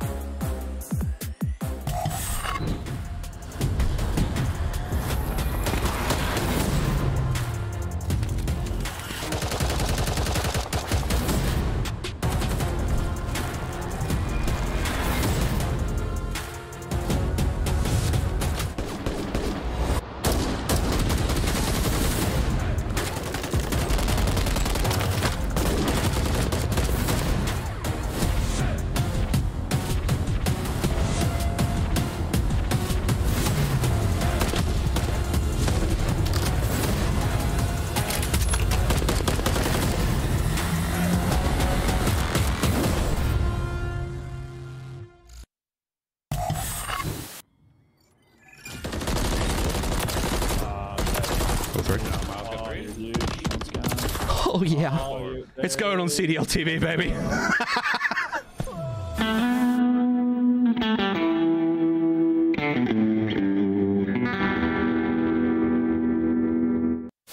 What do you think of my shirt today? It is a choice. It's a choice. Listen, guys, I put this shirt on. I felt pretty sexy, to be honest. Yeah, I looked in the mirror and thought, God damn. And then I got into the green room and everyone said, your shirt's too tight. You look like an idiot. And I was it's just a little too small, but it works. All right, man. Like, when you have the Slayers, when you have the talent there, it's all about putting it together. Stops the clock. You have to do a selling on the top side of the flat. Does indeed. That's good. Oh, the snap! Mac stays alive. Another for Mac. That's unreal. 23 seconds. Poor. From FaZe, it's a nade out of Arcites. Accuracy through the church alley. Finding a few more. Cellium's on the other side. Pred gets the kill, and it's not over yet. It's all 4 down. It's 10 seconds. We've got 2 segments gone, and good God almighty, we might be going all the way. FaZe flying in, and Seattle.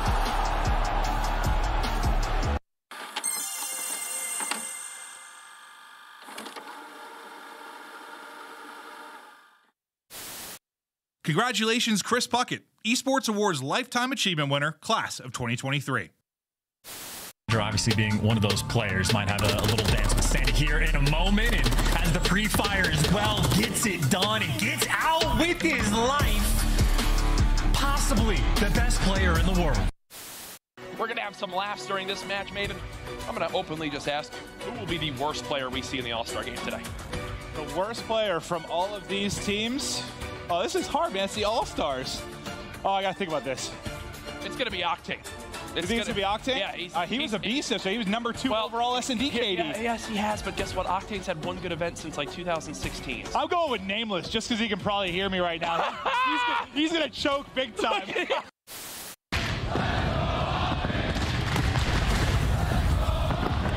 Fans roaring early in Kenny.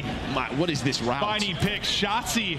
The guy's Michael Phelps on. He's going for a deep swim around the flag. Shotzzy. Or is it Aquaman? Coming up from the depths. By any means necessary, everything I'm doing is legendary. Step in my office cause I'm a boss, not a secretary. Second to none, I am primarily not secondary. Give me the throne, I'm trying to yeah, this is a rude awakening. Still got it on lock, you ain't getting the combination. About to shock the whole world, I am ready. There's the play from Liz to the back line, from the hip. Gets composed. I'm just getting started. Time to turn it up. Going off in 5, 4, 3, 2, 1. Pinch, the pinch, mid-8. All 3 of them gone. Rocker. He's able to find another gunfight. Does he get the second hit? He does. I'm coming with it, you feel it, I make it boom, boom.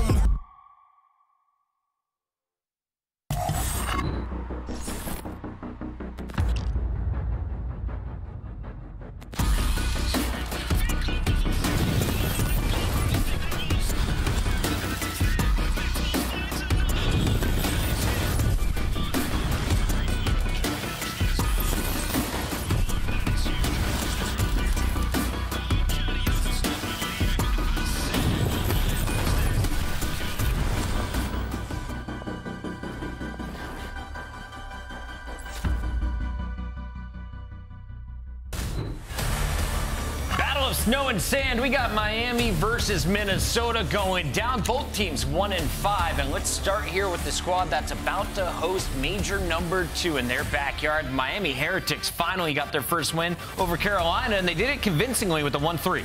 Yeah, unfortunately, that last match kind of diminishes that win for the Miami Heretics. But for them, it's a nice bounce back. You know, we talked to Eric Boom in the interview, and he said, man, it's been very stressful. We've been working extremely hard, and we finally feel like we're making some progress. And, you know, in terms of this team and what they've been doing well, it's been the hard point. 5-5 in that game mode. That's what needed fixing with the roster change. But unfortunately, they've fallen off when it comes to search and destroy and control. On control, they simply cannot win a defense, last in the league. And in search and destroy, they can't get a first blood, last in the league. So Those are the two glaring things I'm looking at in this series for them. On the other side, we got Minnesota, who loves to play as long as they can on camera. They're going to Game 5 again tonight. Yes or no, Allie? Absolutely not, because both these teams suck at Game 5, and they don't want it to go the distance. The last time these two teams matched up, it was a Miami win, but we're not looking at the same Miami that they went up against last time. Both these teams lost to a Game 5 versus LA Thieves, and Minnesota is easily the better control team in this series. They're 6-4 right now with a 6-2 record on Karachi. So Minnesota looking to favor the respawn. Go ahead, Nameless. Can we just say, like, it's something psychological in Minnesota. Like, they're 1-5 in map 1, and they're 0-4 in map 5. To start and end series, they have been abysmal. Like, they just have to find some composure. And with that win versus Surge, maybe they found it. All right, I have a request for the observers during this one. Please keep eyes on the SMG as we go to Rio for a hard point. I call Linz to be the top fragger for game number 1 and the rest of this series. That's a super fair take. I believe in Minnesota in this series for sure. Minnesota. I'm going Minnesota as well. I think they bounce back. All right, Miami, no love tonight. It's all purple in the prediction feed. On the mics, though, we got two legends back to join us live. It's Shift and Study. How you doing, Shift? Yeah, doing good. I mean, I don't blame you guys for being doubters of Miami. I think especially after the recent loss to, Southern Carolina get beat up by Vegas, it kind of, like Man said, it kind of really softens up maybe our reactions to that matchup when we saw Miami play them. But I think the thing here is you got to establish tempo early. That was a key to success when they were playing up against Carolina. And to be fair, it's something you may be able to get away with against a Minnesota team that, really relies on Linz to set the tone. Yeah, and establishing tempo early, you're definitely going to be able to do it on this map number 1 in Rio. So if you're feeling good if you are Miami, because you finally walked away with a W, but like you said, it was versus Carolina, who really haven't been showing anything throughout this stage. But the way that they got it done, last week they were sitting at 8th overall in rotations. After that series versus Carolina, they jumped all the way up to 4th. So that has to be the staple to what Miami need to do, which is stay ahead of those fundamentals to try to win this game, because Minnesota, we know about them. They're all about those fundies. Yeah, back-to-back hard points in both series they've recently played, with the Rio and Subbase now again being involved in this particular series matchup. But a good start. So again, this is kind of what you want to see from the side of Miami. SMG is getting forward, finding some good eliminations, and with that, a little bit of map pressure as well. Yeah, this is the perfect start if you are Miami. You get all the kills. You're gaining all this early P1 time, and that's already 30 seconds away from this P1 hill. And now you're forcing Minnesota Rocket to now make a couple of decisions. Do we rotate over towards next? What angles do we tie to try to apply the pressure in towards P1? And every single time they try to make that decision, Miami make them pay for it. This has been a flawless hold to start for Miami. It's going to be one of those things that, let's just throw out a very, very, very foreshadowed moment. Let's say Miami runs away with this map kind of like they had done when they were playing up against Carolina. Maybe you start to think about their map fluency needs to kind of grow a little bit. But hey, if you're able to get the confidence back into the shoes of Metals, who was a huge upstarter in qualifier stage 1, that would be, I think, a major momentum swing for this Miami team that's been kind of stuck in the mud. But rotating over towards P2, Minnesota here first with a couple of good eliminations, keeping it really just down to Lucky, but Help has arrived, leaving Vivid by himself. Yeah, Vivid's here, but his teammates now arrive. Can they find these trades onto the point? No, it's still Miami coming out on top in those engagements. And like you said about Metals, he was one of my favorite players to watch at the beginning of the year, because he was just so damn fast. The Rival 9 in his hand looks like a shotgun, and he's just consistently always setting pace. And obviously he found a little bit of that in that last series versus Carolina alongside Eric Boom. So those SMGs starting to gain more confidence. You even heard in Eric Boom's interview, all we needed was one win to start the train. Oh, Eric nearly able to finish off the last member into Linz, but Lucky right there to find the final bullet. So scrap time going to be fought for by Miami. A couple of contestants here from Rocker, though, not giving up on the full time as of, they're going to be late to rotation, though, especially as Metals is able to lock down as he finishes off the scrap time. Miami enjoying a 30-point cushion and the rotation to P3. Yeah, they're full map control. We were talking about staying ahead of the fundamentals, and it's already 3 hills in a row where they have done so. And now Minnesota are forced to try to break on in. You have a couple players going through boxes, big one-on-one gunfight, one right there by accuracy to potentially open up the flank. But you see the rest of his teammates, it's about 5 to 10 seconds before they even close to the hill. So Miami, if they get those back spawns, they're going to be able to take down accuracy, shut down that pitch put, and put their sole focus again all through middle map. Metals on a heater. He's just not missing. Oh my! Eric Boom able to follow up. Nice little transfer over to Awakening, who gets shut down outside the windows. Last one left is accuracy in the corner, and he will be dealt with by Lucky. So again, great stuff from Miami. Like you mentioned, good on rotation, but now all of a sudden adding in some elements of being really, really formidable on their holds as well. Yeah, they came out and punched Minnesota right in the mouth. They weren't expecting them to be like this on a map like Rio, where Minnesota have found a lot of success. Miami only get their first W, which was last week. But obviously, practice has been working its wonders as they find themselves currently up by 80. But finally, Minnesota in a situation where they're going to be the team to win the rotation, this time over towards P4. This could potentially be a money hill. How long can they hold it for? Yeah, really good front line here. You can kind of see the high-low setup between Awakening and Linz.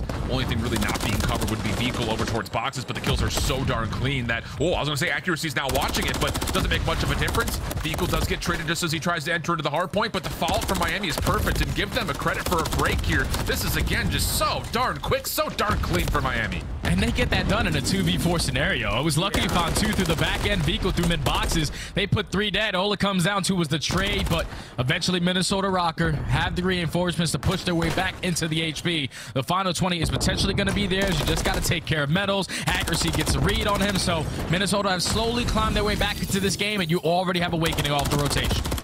Tough gunfight there with Lucky, though. Follow-up from Linz. Wow, just trying to chow out. Must have gotten a one-shot call. Not sure if that was accurate or not, though, as Lucky finds 2, no problem. So once again, Miami find themselves winning rotation. This time a little bit more labored, a little bit more tested, but Awakening can't snap back towards Eric Boom, forcing Linz to have to collect the trade, and with that, Heretics again win the early time here on their final hill. And the crazy thing is that Minnesota in the beginning of the season, they were one of the best Game 1 teams that we had. They were basically undefeated in Game 1s, but you heard the Des touch on it. 1-5 throughout Stage 2. That means you're starting off these series slow, and they're already showing that. As they're currently down by 60 points, you have to try to turn it around and turn it around quick. And a couple kills going in their favor. It's going to lead to some much-needed time at this P5. You're cutting out all the proper angles. All of Miami trying to attack from top mid, and eventually Vehicle is going to be able to slip on through, but now positioning known. Wow. He does find one. The fact that he's still alive is mind-blowing, but it's still Minnesota holding on to the time. Eric Boom trying to finesse, but gets stunned. That's enough for Awakening to finish off the last couple eliminations, give him 3 in a row. And with that, give Minnesota about 10 seconds worth of scrap. So back over towards P1, and you look over at the top of the scoreboard, sure, the gap is still a little bit wider than Minnesota would like, but honestly speaking, they're not getting terribly outslayed. The big kind of culprit right now is we haven't seen Linz be able to match up with the vigor that we're seeing from this Miami front line.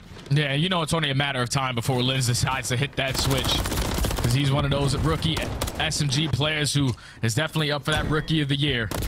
And if he can start to turn it around, they can get right back into this game. But it's still a 50-point game. All out mixed facet towards top mid. Linz finds 2, Vivid with the 3rd. All you need is a trade on Eric Boom as he's just trying to slide around, finesse with his life. He somehow is able to walk away with 2. Now the reinforcements are here.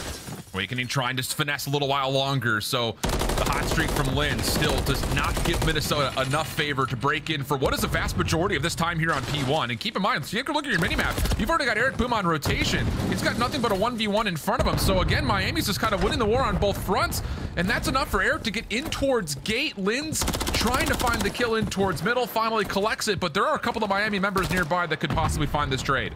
Oh yeah, there are Miamis everywhere, but if you are Eric Boom, you're just hoping that your teammates are going to find a couple kills in the middle of the map. They don't find any, so it's Minnesota Rocker currently down by 60. Let's step aside and listen to the comms to see how they can try to bring this back. They could be banana red. I'm moving my blue catch-all. Oh, banana blue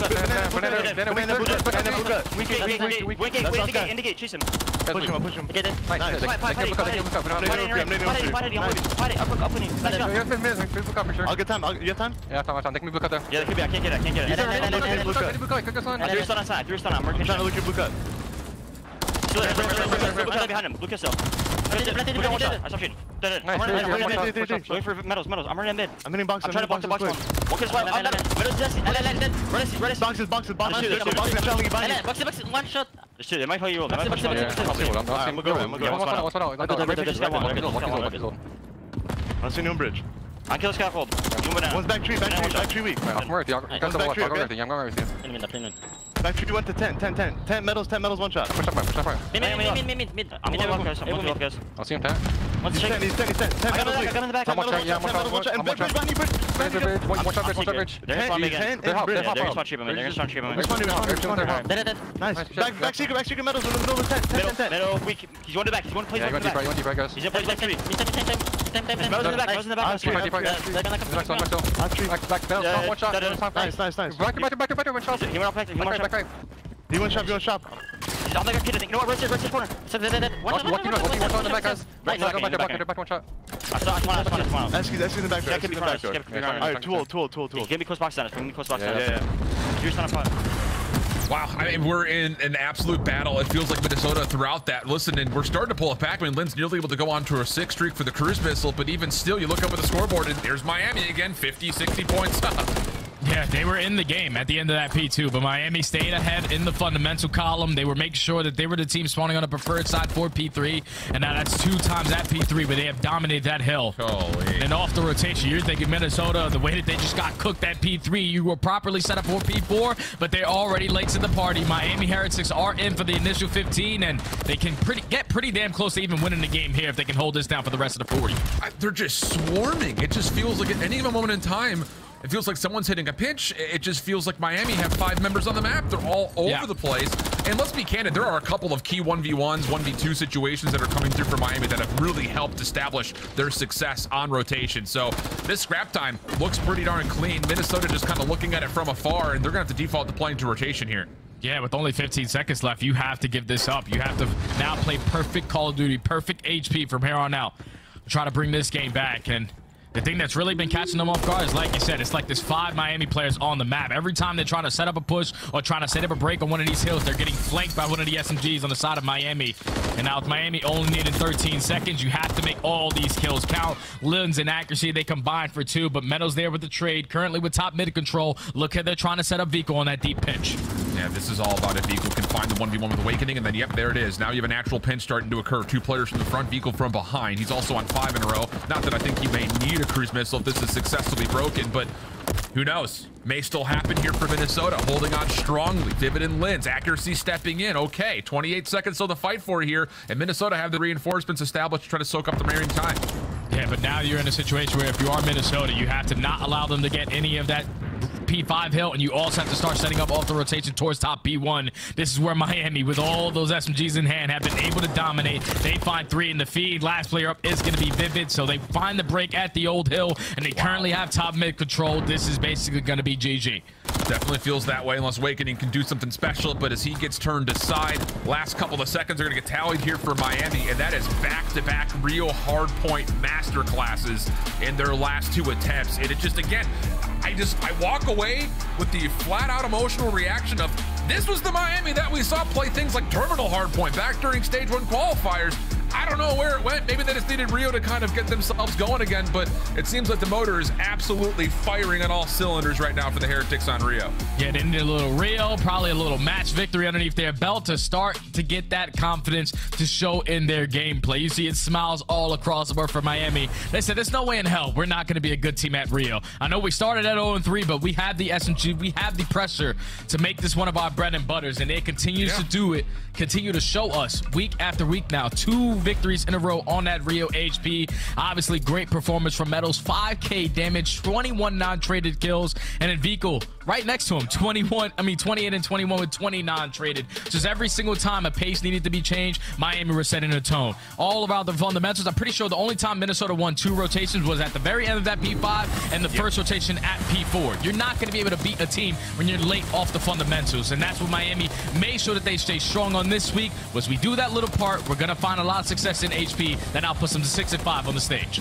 And that's the thing too, you know, when it comes down to like how are Miami winning rotation, it's not just that they're chalking up the old time and then sending everyone there first.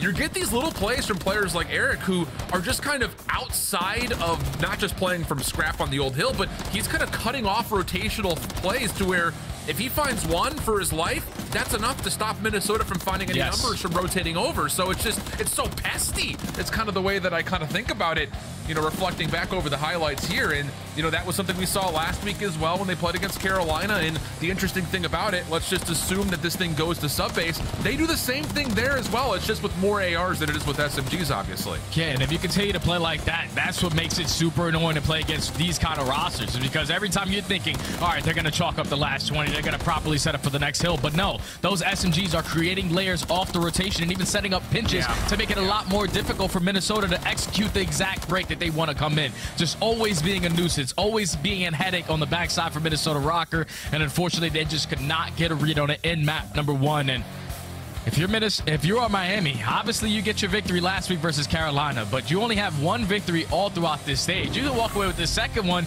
You best believe it's going to do some confidence to where they can cause a couple upsets at their own major. 100%. I mean, it's the right time to start getting hot. Oh, yeah. All those college basketball fans out there, you look at the calendar, it says March. That's when madness starts to happen. It's trailed into Call of Duty possibly here as well. We'll see. So off the game flow, now we start to look at what's to come. High Rise, Search and Destroy coming up. You heard the desk talk about it. Neither team particularly great at securing first bloods, but when they do, conversion percentage is extremely good, in particular on this map, Jay. So that has to be kind of the main focus, you'd think. That's the craziest thing, because I'm talking about overall in the map. It's like 27% of the time Miami find first blood, they win it 100% of the time. On the opposite side for Minnesota, 42% of the time overall on attacking or defending, they win it 100% of the time. And then more specifically, even on the attacks and defenses, when both of these teams find that first blood, they win the round 100% of the time. So it's all going to come down to whoever wins that gunfight right off the rip of the game. And on the same front, you know, you kind of take the opening duel percentage maybe out of the window a little bit. Success-wise, both teams have been particularly good on defense as well. In specific, I'm looking at what Minnesota's been able to do. I mean, they're 7-3 overall in defensive rounds, so that's incredibly well done. And I think on top of that, they're finding a lot of success on retakes too, and they're allowing the bomb to get planted a lot. So I think from the defensive side, you kind of maybe take the focus, you put the spotlight there, and you say starts with first bloods, and then it finishes off with how do you play around the objective, maybe more in specific towards Minnesota, who's so good defensively at finding retakes on the bomb. Yeah, you got to make sure it's a team effort. You can't force these one-on-one gunfights, especially if you're allowing that bomb to go down at B. You got to have those SMGs ready to contest and ready to trade those fights, because we know how fast a map like High Rise can go down, especially early into these rounds where no team has any trophy systems to work with. Oh yeah, Underground is going to be the playground for a lot of these players, so expect the battle between Vivid and Meadows through that Underground Red story to be that battle for the first blood. Both teams are still in a position to try to fight for a little bit of winner's bracket action as well. You can see the Monster Energy pregame coming through. First and foremost, both teams need to find a way to win. That's going to be, you know, the first check that you have to find a way to mark off. But after that, it's going to come down to a lot of help from the other teams that are playing today. A little bit of assistance was earned right there with Carolina dropping. That kind of takes them out of a tiebreaker situation for that final position in the upper bracket. So the big focus now for both these two squads, find a way to win. And for Minnesota, more in particular, it's all about finding a way to maybe be a little bit more successful on the offense. Saw their ranks are about 12th across the league in almost every category. Yeah, you got to figure it out. And it might be the caterpillar crawl up to the side back of this propane tank. As Accuracy's just trying to find this timing for the first blood, and he might have found himself in a perfect scenario to at least take down one, but it's lucky there for the instant trade 3v3. Delayed hit, though, from Linz over towards the opposite side of the map. Eric Boom is the only defensive player over on this A site, but as Vehicle predicted this. No, not quite. He looked out for a moment. Eric looking for the trade, decent shots, but no kills. And with that, Minnesota now hold the numbers and the possession over towards the B site, and the propane tank blows up right at the end. So that's a clean finish there for Minnesota on their first offense. Yeah, they had the numbers, they had the propane working in their favor, and they also find the first blood on the back of Accuracy. Already keeping the numbers that we talked about before this map 100%. As Minnesota get the first blood, they walk away with the attacking round. Now Miami forced to respond on their attacking side. And I don't know if anyone was able to develop a couple kills in that round to get those trophy system down towards B Street. So it might be another slow and steady round for Miami here on the attack. See what the focus is going to be coming out of spawn. Bomb will be voluntarily left behind this initial push over towards A. And wow, Nettles from across the map takes care of Accuracy. Difficult shots from Eric, but does tag up Vivid, pushes him off the high ground. So that will be a little bit of information denied, as Minnesota will no longer have the ability to scout across the map. And now you already have a lot of information gained if you are Miami, because you were able to take down Accuracy across the map. You already have propane control, and you already have Crack Shack, so you can start to push out over towards A. It's just to try to find this time and to work that bomb play, because there's so many different angles you can check from if you are Miami. Linz eventually is able to take down Viku, even up the numbers at 3v3 now. Yeah, and they know Awakening's playing on the other side top elevator, but it's just he's such a hard position to fight back from. And maybe Eric right there gets the information that he's vacated that premise. So Awakening's actually looking to isolate. Yeah, he's gone forward. They find a way to isolate on the Metals, but Lucky responds. Big 1v1 here. That Eric Boom needs to find a way to win, but gets caught on the mantle. And everything gets reset. 1v1 between Lucky and Vivid. 25 seconds left. He's going to be able to recover that bomb, but Last information that you knew, Vivid was in his spawn. He's now already finds himself behind enemy lines, so he's going to be able to work this bomb plant down at A for free, but Vivid might catch the timing here. Yeah, how does Lucky try to set himself up post this plant? Oh, he's still worried about the defensive side of spawn, and Vivid just says, hey, how you doing? No worries there. Minnesota off to, I won't say a raging start here, but a good one nonetheless, 2-0 up. And that simply comes down to the play from Awakening. I don't know who invested that smoke grenade through bottom middle, but he just gives him his positioning from top propane, jumps right through that B bomb site, is able to find a kill and then find a second as well. Then once you turn it into a 1v1, Lucky, he gets the bomb down for free, but he's still thinking that Vivid is in his spawn. But unfortunately, he hit the ring around the Rosie all the way up to that B street and was able to find a freebie for Minnesota to now win 2 in a row. That's against the first blood, by the way, keep in mind. Yeah. So that conversion percentage, one of the two teams is not going to have 100% conversion percentage anymore. Nades aggressively set over towards A from Minnesota. Nothing landing, at least from Vivid's perspective. Vehicle playing a little bit deep. Eric Boom a little bit further forward here. Double stack defense over on A, which means that this B site is wide open, and Miami's going to have to play retake here. Yeah, Vivid already got all the info he needed to get. Unfortunately, his teammate in Awakening does get first blooded, but he's instantly there to respond. Now 3v3, you have B-side control, but Linz, you could just relax there. Force your SMG to try to put this bomb down. It's Miami again in a man advantage. Yeah, I think he may have heard shots from Lucky initially and thought maybe I have some timing to push through, but not the case at all. And Miami collapse over the top of the B side. So not officially a retake since the bomb didn't get planted, but let's call spade a spade. They essentially had to re-grab the site, and they do it very cleanly. So good awareness there off that mid setup. And that just shows you right there that Linz is one hell of a teammate, because if one of his teammates are getting shot at, he's going to put himself in a position to at least assist them. But unfortunately, that's a gunfight he didn't want to challenge towards the top end of that B street. Puts his team in a man disadvantage, and then Miami with the numbers just trade efficiently in towards the B site. Finally get on the board with Lucky, now having a phenomenal search and destroy. So far, I remember in the beginning of the season, he was like Mr. Search and Destroy. If he can get back to that footing, Miami don't need to be sweating in S&D. Yeah, and it was the case with his other two teammates that played with him a lot of the year last year in Challengers. It was the same thing. But I mean, you look at Lucky and Search, and he is Mr. Automatic. Eric, little mantle, sees maybe the tippy top of accuracy's head deep, but no chance to challenge that. Bomb making its way over, stun just to make sure no one's hiding in the corner. And Lucky tries to reinforce, but denied. Accuracy taking a very advanced angle over the top of this B site at range, and no confidence to plan as of yet, but Eric's still going to try to hop it. I was just waiting for him, because you gained all that info with about 10 seconds into the round that no one was going to be in towards the B site, but now you allow Minnesota Rocker to know where the pressure's coming in from. Accuracy finds the first blood. Wow. Linz is there for the trade. Great communication from them. Minnesota 3v2. David's got to play Overwatch here on top of Hilo. Accuracy needs to start making a play forward just to try to assist at all and try to get this bomb defused. I mean, there's a lot of time ticking on the clock here. Smoke comes down, but Vivid gets tagged with enough information saying Miami needs to go to make sure this defuse doesn't just get stuck. Lucky's gonna have to be the one to check it, but he's nowhere near. Wait a second, Vivid may have held this long enough. The pistol's out, and yes, he does get the kill just in the nick of time. Accuracy now for the 1v1. He's gonna immediately have to hop it.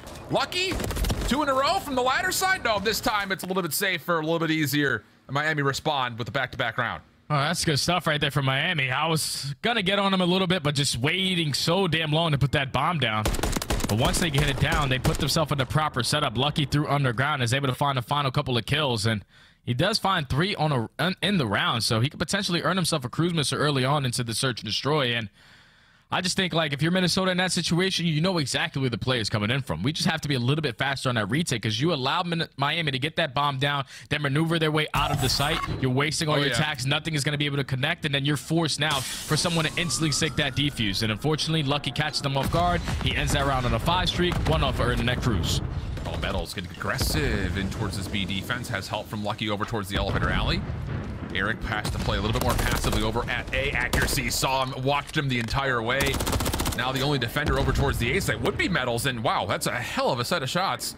Takes care of Linz. Accuracy top Hilo, has Lucky in his sights, and wow, how is Lucky still alive?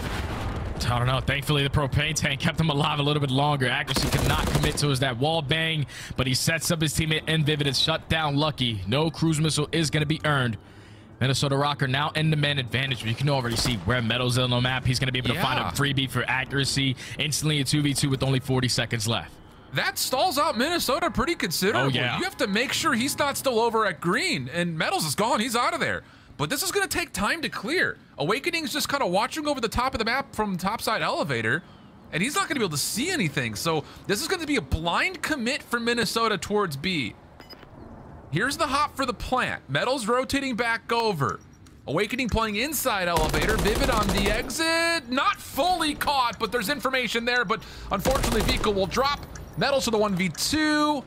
And this doesn't look very good. Vivid off the regen's going to play top propane. Awakening down low. And, well, Jay, this would be an impressive one. And hold the phone. Awakening repositions here. Metals has to go re-clear elevator, but Awakening's nowhere to be found. He's reset down the lane with an AR. Shots are in, and finally Awakening puts it out of reach.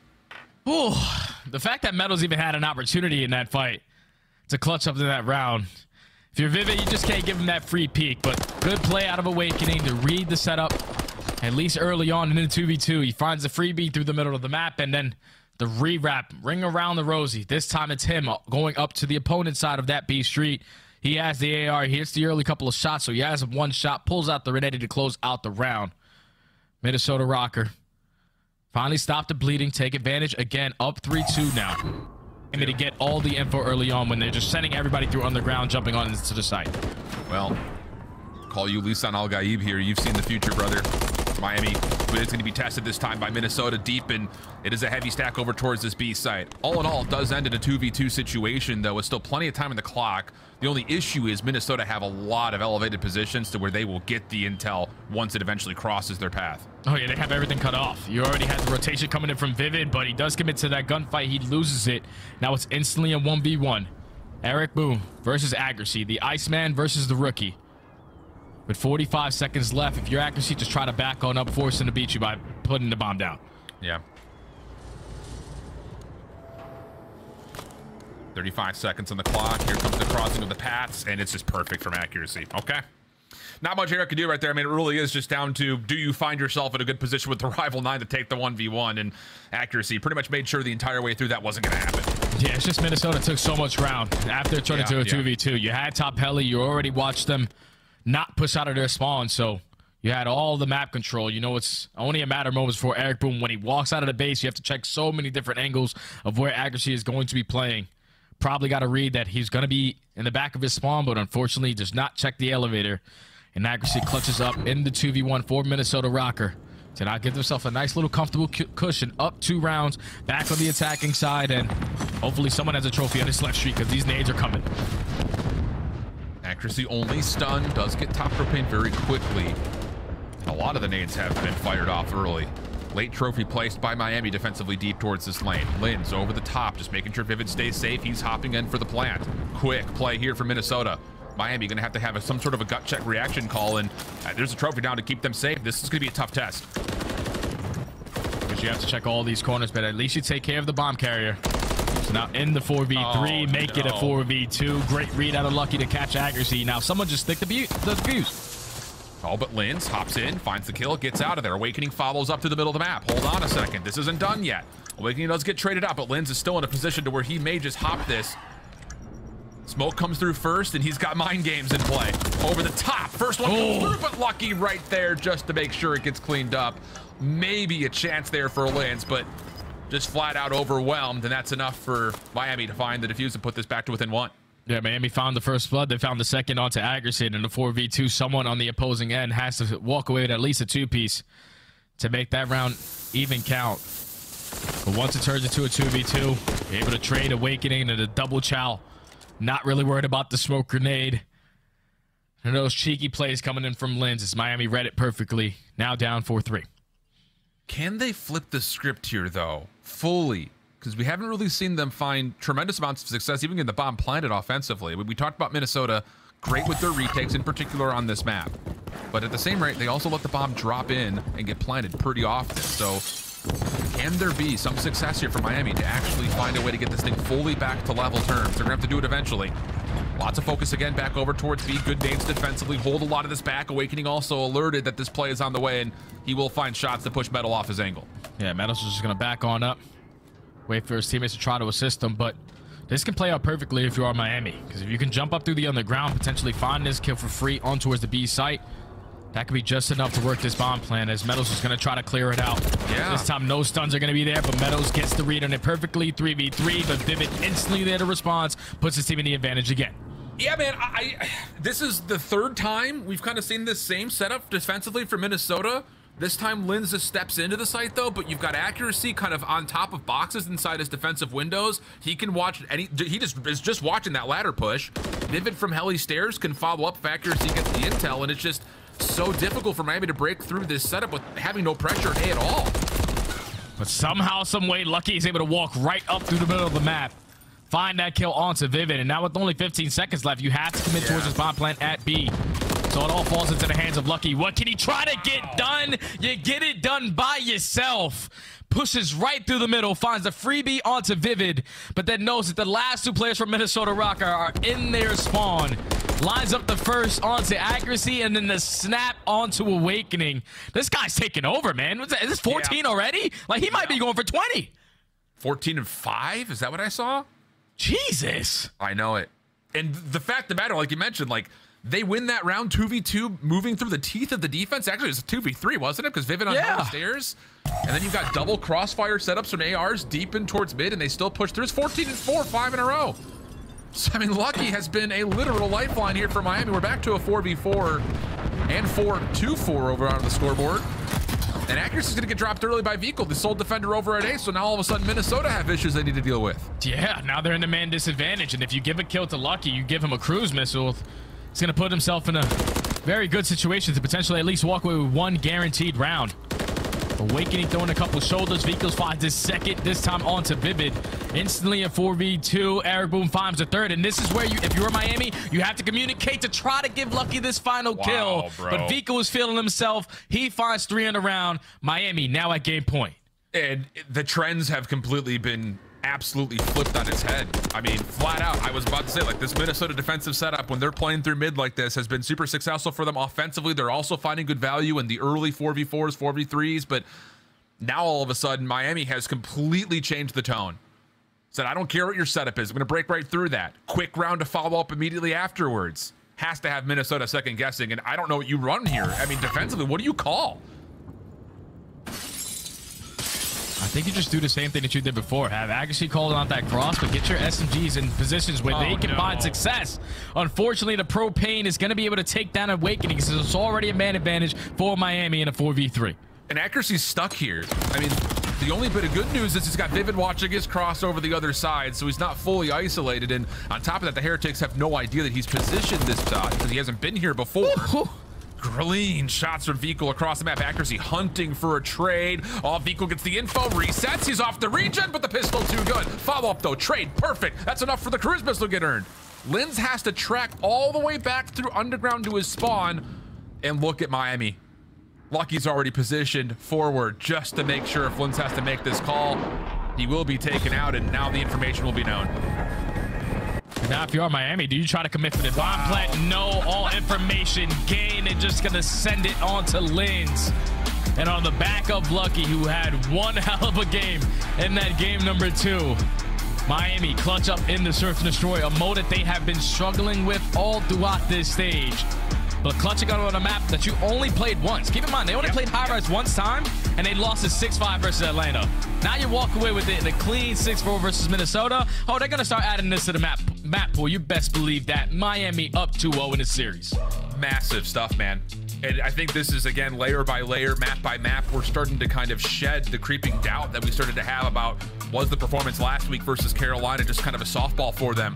Now all of a sudden you blow out Minnesota on Rio. You string together 4 straight rounds, 3 straight rounds at least, get on the high-rise Search and Destroy, all of which are super convincing. And let's be honest, 15 and 4 from Lucky was definitely assistive, especially in some of the closer rounds. But flat out, Miami, this is, again, I just keep going back to it. I'm sorry, fans out there, but this is the Miami that we came to kind of know, and for some of us, love in the first 4 weeks of Stage 1 qualifiers. They're just playing with so much confidence. Yeah, they're playing with so much confidence that even down 4-3, Lucky with 20 seconds left, just run straight up the middle of the map. We saw accuracy before we even switched player cams. He was watching every single angle from the back middle of the spawn. He must have got some really bad timing because Lucky just sprints right through the middle, finds that kill onto Vivid, and then takes down accuracy and Awakening behind enemy lines. Like, that's a round that if you're Minnesota, you can't let get away, because then you put that at game point. Instead, it goes 4v4, and then Lucky, his confidence is just there and continues to go on through the rest of the map.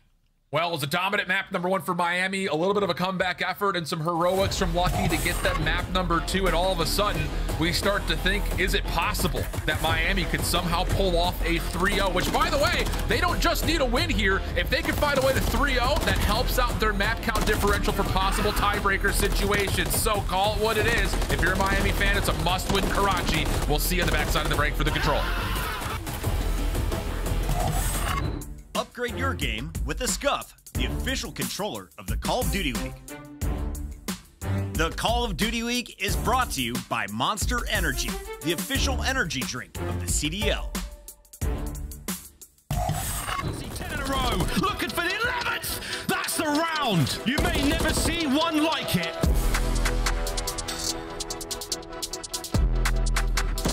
Everyone from Vegas Legion trapped behind enemy line. This is tough.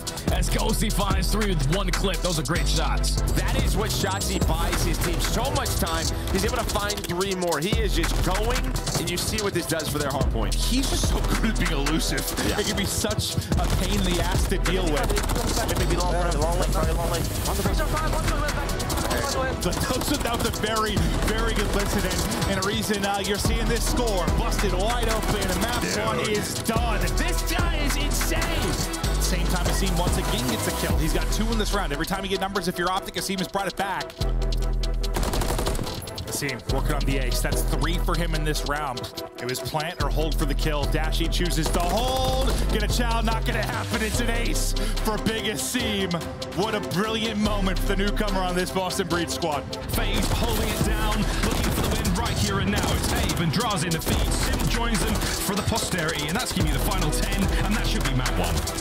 That is a nail in a coffin. They'll Simp, by the way, with nearly 7k damage, so Simp was almost untouchable. Shotzi might have the timing on the flank. No one's gonna turn. Bonus as well. Oh, come on. Shotzi's playing real good tonight. Nice tags. I don't have a clue as to how he has managed to survive. Shotzi versus the world. He can't get the 3rd, but here comes Shotzi, 10 in a row. Looking for the 11th. That's the round. You may never see one like it. Damn.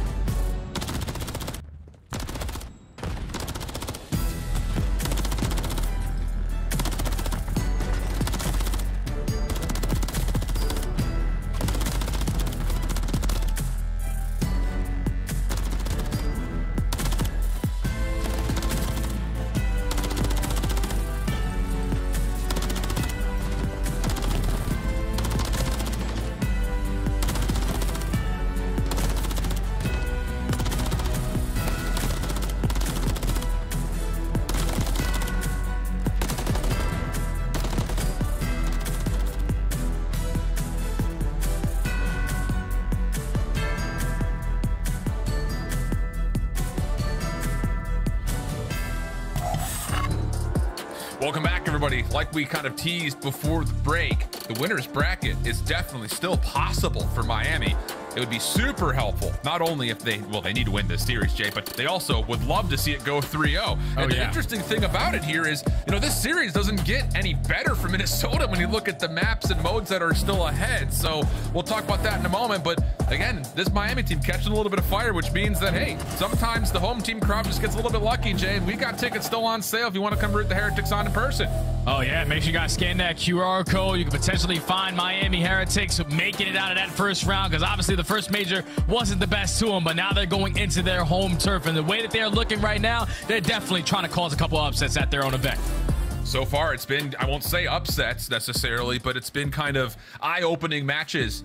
The win versus Carolina last week, and now a chance to possibly 3-0 Minnesota Rocker, who, again, just based on their record, have not had a great stage. And I'm sure there's lots of people out there kind of wondering why, after the heroic run they went on, kind of the end of Stage 1 qualifiers into Major 1, but that has not been evident at all in this stage qualifier whatsoever for Minnesota. So Miami with the Karachi control ahead of them, a sub base also lingering, and then Minnesota, who's terrible at map 5s.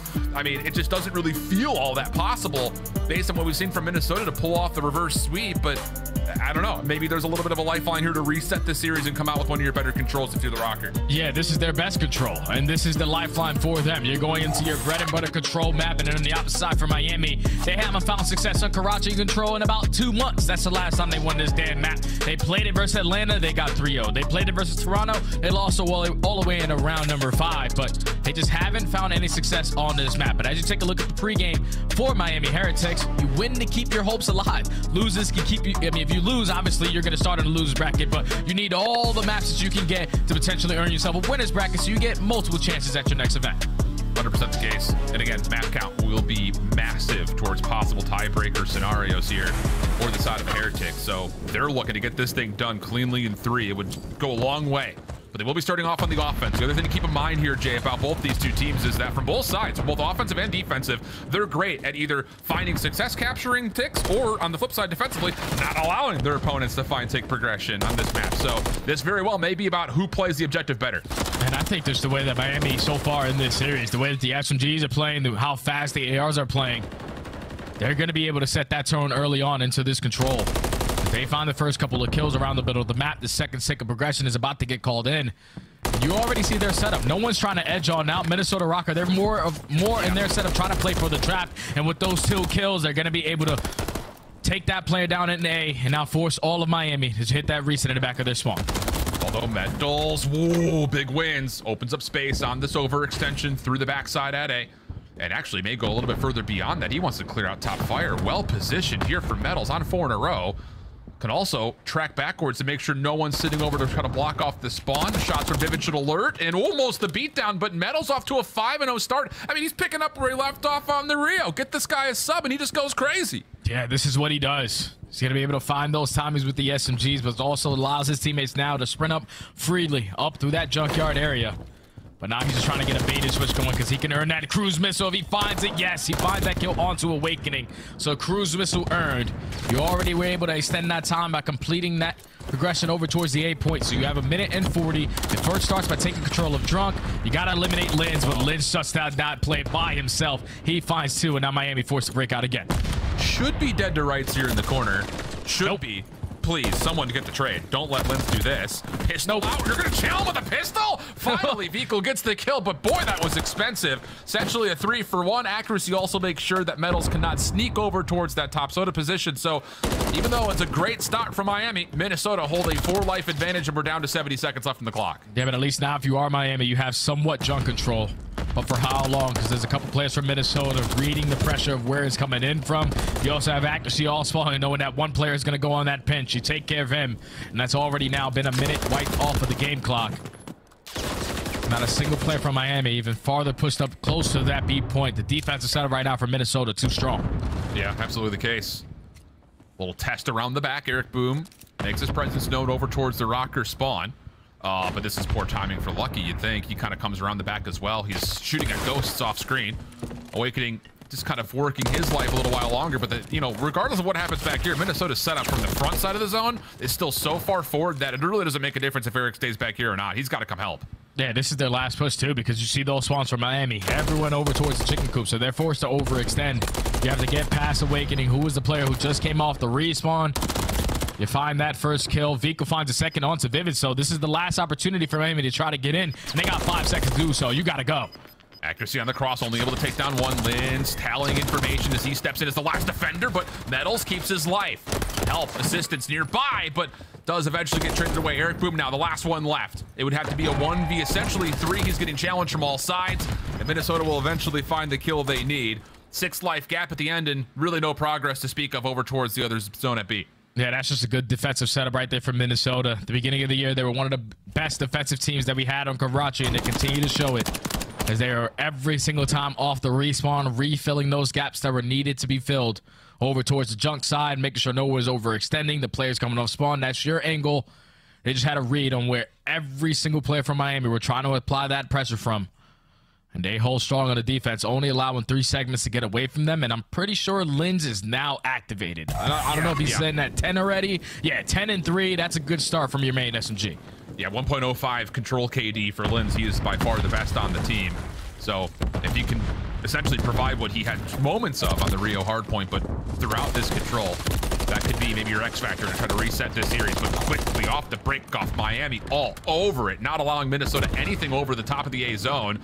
Eventually, Vivid will survive long enough to kind of keep the clock stopped, but Lucky Top Bricks thought he had an angle at it, but not quite. Vivid wins it relatively cleanly off the reset, not quite, as Eric Boom will make sure that Miami continue to make sure this clock keeps on ticking. Yeah. Don't even allow that first segment to get complete as well. You already have players up to a junkyard. You already have players trying to cut off through the middle map as well. So Minnesota, they do not have an angle, or at least the trades, the gunfights going in their favor to stop this game clock over at the 8 point. Finally, though, Vivid and Accuracy able to take down Eric Boom. First segment is going to be complete, and you see Miami on their setup. They're going to be nice and slow to this one, so they might just give this one up for free. Awakening playing from top third finds Eric off his spawn. A couple of shots from Lucky, kind of similarly so, over towards that top AC position. But yeah, absolutely not enough success nor kills to find a way to break back over. So the extra 60 gets tallied. 20 plays 21, small advantage for Minnesota. But still, not a lot of ground to work with here in terms of breaking things open. And as wins will drop, Minnesota have to come off spawn and restructure. Yeah, they have to try to get out of the spawn, but at least the good thing for them is not a single player from Miami are already pushed up towards junk. So you can apply that pressure up through red side. You knew that Vika was the guy at least playing over towards Ticket. He finds a freebie onto Accuracy, able to dance with death and walk away with his life. If you can earn this cruise missile, you have 2 to work with on the side of Miami. They're just trying to have the same exact setup, the same response that Minnesota had on their defense. Already 45 seconds knocked off that game clock. Trades back and forth. 50-50 gunfights, largely speaking, but Miami start to earn a bit of an advantage in that life lead. 60 seconds now, down 2. Minnesota do kind of sneak through the middle of this defensive setup, and as vehicle drops, maybe a bit of cause for concern here if you're Miami, because Minnesota's gonna be able to hit this with some force. Lucky tries a challenge out Accuracy and a huge 1v1 win. That'll slow down Minnesota just about to a halt. Metals has also slipped forward. He tracks out Vivid, and now it's just down to finding these last couple of rocket numbers that have made their way in towards mid-map. And speaking of, it is just Awakening last one left as Vehicle finds the kill. Clean defense here for Miami now in the setup of the first spawn trap. And that was such a big kill from Lucky, because if he loses that gunfight, it all falls into the hands of Metals, just trying to shut down 3 players over towards red. But once he finds that kill, you see Metal with the heads up play, turns around, catches the player off spawn, and then Lucky continues to slay in towards top red. And now there's only 20 seconds left. Minnesota's last hurrah. Wow. You have 1 player going on a pinch, Awakening through middle, so they have an avenue to try to get on in. Actress should be able to just step on into the zone, stop the clock. Yeah, he's even got nades that are hitting over the top of the jump wall. So that kind of keeps Miami a bit at bay. Hold on a second. Cruise missile. Late round heroics here for Minnesota. Second player gets stacked. There's the extra tick. Cruise missile called, doesn't find anything. Kills for Miami start to come through, but they still have to clear off the zone. Second tick of progress. Now finally contested, but Lynn steps out, finds the kill. Eric and Metals trying to work out for the last couple of kills, and they will, but the extra tick does get tallied there for Minnesota at the last moment. Yeah, you would take that if you are Minnesota. To at least put yourself up in the segment column. Now you're leading by 1, but you also get the investment of at least 1 cruise missile on the side of Vehicle, so you don't have to worry about that going forward. But Miami, good on the defensive end. Tie the game up at 1. And now you just have to make up for those segments. I would like to see an early B pressure play, because I feel like Miami, at least in the beginning of the year, they were one of those teams that would catch you off guard. Everyone was going over towards A, stacking that point. But when you're able to catch them off guard for a B play, you're basically going to guarantee an attacking round. So I'm really curious to see what their initial start is on this round. That'll be probably the kind of thing to highlight for both these two teams. Is there going to be any trickery up any sleeves here? I mean, for Minnesota, we kind of heard it from the desk. We also mentioned it briefly, but this is their most rehearsed and by far best control. So we'll see if they do get tested, if they have a response, or if they have something possibly up their sleeves on their own right. But for Miami, nothing strange here. A little bit of focus over towards Hotel. Eric gets traded out, but at least finds 1 for his life as Vehicle stays safe on the point. Contested, though. Accuracy trying to jump on in, but Metal's quick to recover, and that'll be the first take gone. Yeah, first segment already complete. You have a lot of the left side control if you are lucky. Also finds the timing to not allow Vivid to eliminate his teammate on towards the point. And Miami, with all these kills that they're getting, it's time to hit that rotation. You already have Vico trying to push out towards the backside of Cafe, but with all your teammates dropping, this is probably not the best time to invest that cruise missile. Yeah. He was thinking it was going to go complete opposite, but at least that segment is going to get completed today. You're going to have 2 minutes and 18 seconds to work over towards B, with your teammates having a little bit of map control before they all get cut down. Vivid does get caught, though, so Miami, like you mentioned, working to the middle of the map. Reinforcements quick to get here. Accuracy, the only one inside the zone. Linz seen over towards Arches. That's enough information for Beagle to find the free kill. Trade from Lucky. Think he saw Vivid as well kind of come over the top of the jump ball, but look at Eric Boom. He's on the pinch. He should have 2 for free. Finishes both of them off cleanly, and now all of a sudden Miami, they should just be able to stack this. 2 players on. First tick already gone. Second surely to come with now 3 players stacked here. Minnesota have to try to hit this in the middle of the map. Jay, I don't think they're even going to get here in time. You got to win fights from long range, and it's not going to work out. Miami get the quick capture. Ooh, I know they had 2 cruise missiles that got nothing done. Keep that in mind. When you get a cruise missile, it's usually going to guarantee 1 kill, but when you're finding those kills close towards red, at least finding that trade on the Vivid, you keep influencing those spawns for Miami to spawn close over towards that red side junk, and they were able to just use their numbers to bully their way in through the cafe.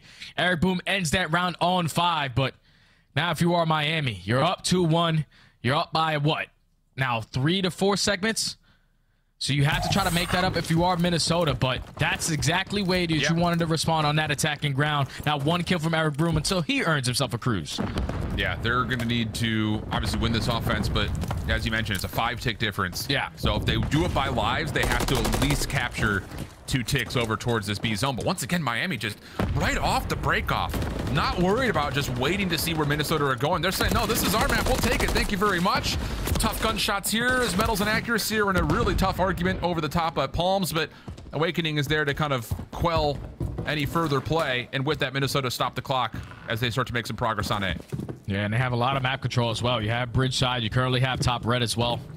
So Eric Boom just trying to play for at least 1 kill, and he might be able to earn it. Nope, the shots in the back from Vivid is able to keep his teammate alive. But the first segment does get complete. Okay. Now Minnesota find a couple kills in the feed. Now it's time to hit that go button. Let's try to get over towards B and hit that early transition. But Vivid gets cut down. Linz is going to get red on the flank. He does find that kill, but now Miami are going to get all those close spawns over towards Cafe. It falls into the hands of Eric Boom, who finds 2, shuts down that pressure. So it's going to be time extended, but Miami ready for the push. Yeah, absolutely massive double kill, though, by the way, from Eric Boom. I mean, because Linz is just out here just trying to keep Miami's defense spawning all the way out. But without any actual pressure on this B zone, Miami can essentially just take their time, clear things out. If they can. Linz on 5 in a row. Now all of a sudden he could try to hit this, but shot at over the top. Lucky trying to challenge, and that will be enough to shut things down. And in the meantime, it's Vico over the middle of the map to shut down Rocker trying to hit from the front. So all of a sudden what looked to be a good setup for Rocker gets completely foiled, and now they're under threat of being spawn trapped. At least if you're our Minnesota Rocker, you have red control. So you can decide to fight right through the front end. But these next couple of fights are going to be massive, because if you lose them, you allow Miami to put you in that trap, force you to now overextend up through Coop's side, and they don't find any kills in the feed. Last player up is going to be Awakening. He does take down Eric Boom, gets a read on some Metals, able to open up that avenue for his teammates to sprint right through forward. This is all out mix fest in towards junk, and it's still Minnesota getting those close spawns to reinforce quickly. And Vivid may just hop on the zone right here and stop the clock, as they're just continually labored 1v1s in front of the zone. Linz tagged up, finally finished off by Metals. Eric still watching on the cross. Vivid eventually gets taken down, and yeah, here we go again. Miami just not content at holding still, but I mean, they are pushing every given moment they can. They're trying to win back these key positions on the map, and so far it's been very successful for them. 11v11, 40 seconds of the clock to go. And now if you are Minnesota, you have some map control. You already pushed them in towards red. You're finding them in this 2 fights. All you have to do is eliminate these last couple of players before the rest of the cavalry jumps over that half wall. It's all about these fights. Unfortunately, they do not come out on top in the trade engagement. Miami up close and personal with those SMGs. They preferred those gunfights. With only 20 seconds left, Minnesota, this is your last push. Yep, absolutely. Even players coming off spawn will have to go in 1 by 1. So this was the last concentrated hit for Minnesota.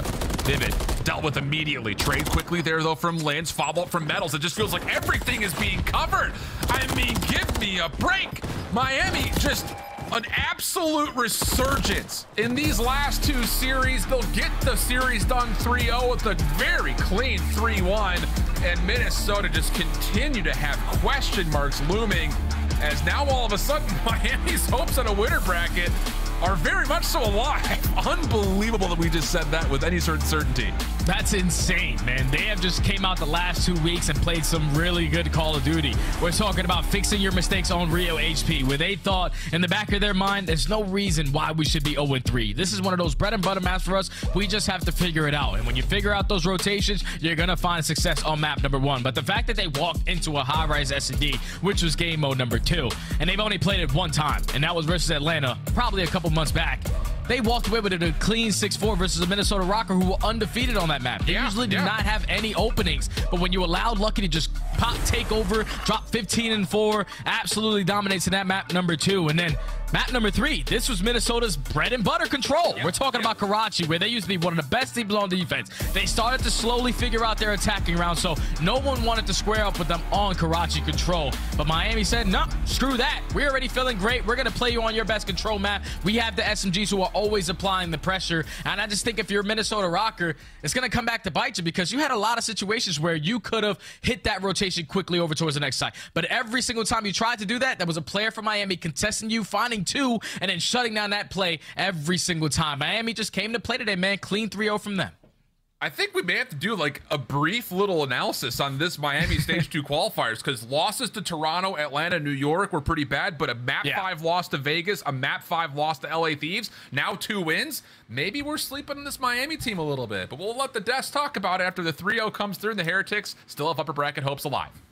Not just upper bracket hopes, I was doing some of the math here, Nameless. So with Carolina losing 0-3, that means that Carolina finishes with 11 map wins, 17 map losses.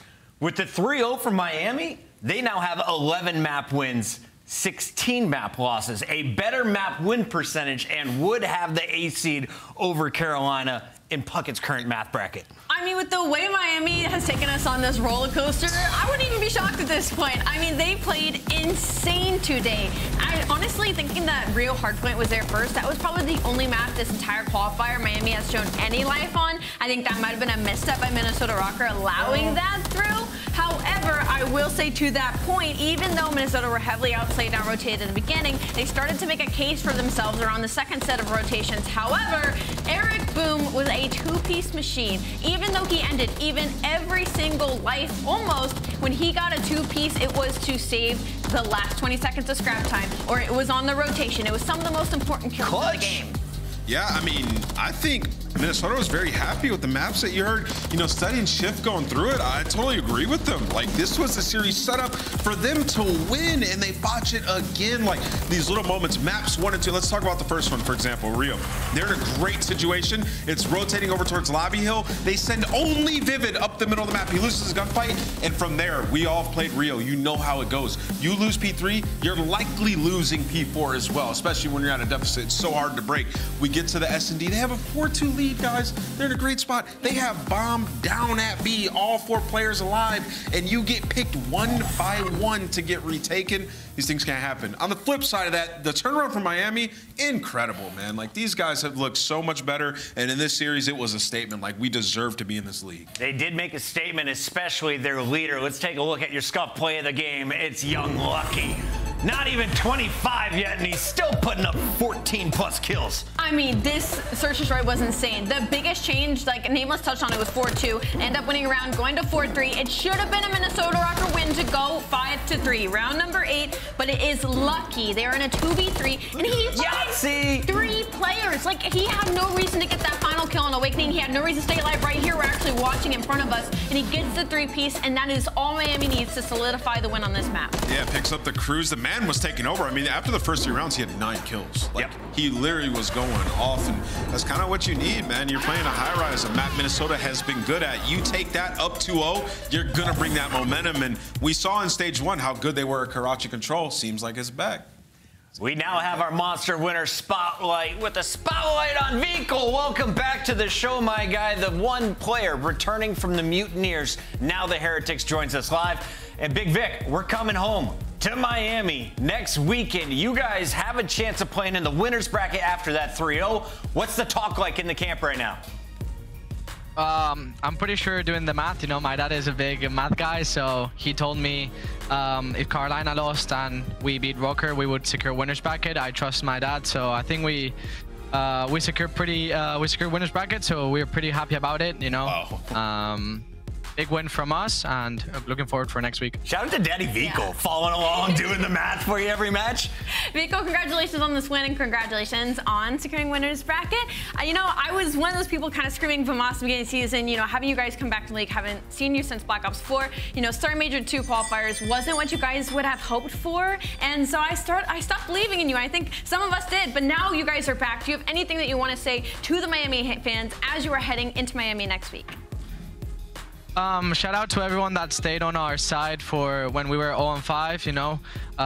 Eric is still adjusting to the league, you know. It's being on the big screen is not easy, so he's been working on himself, on his confidence, and he's been looking so much better, and that has helped us all overall in practice and in these last 2 matches. So I'm hoping our rookie of the season keeps up with us, because he's gonna show up on LAN and we're gonna do great things. And thank you to all the fans that stayed on our corner. We didn't take any of you for granted, so appreciate all of you, and we love you. Javi, vamos, man. You guys have righted the ship. What do you attribute that to? What was the change in the gameplay? Because you guys have completely turned it around in this last week.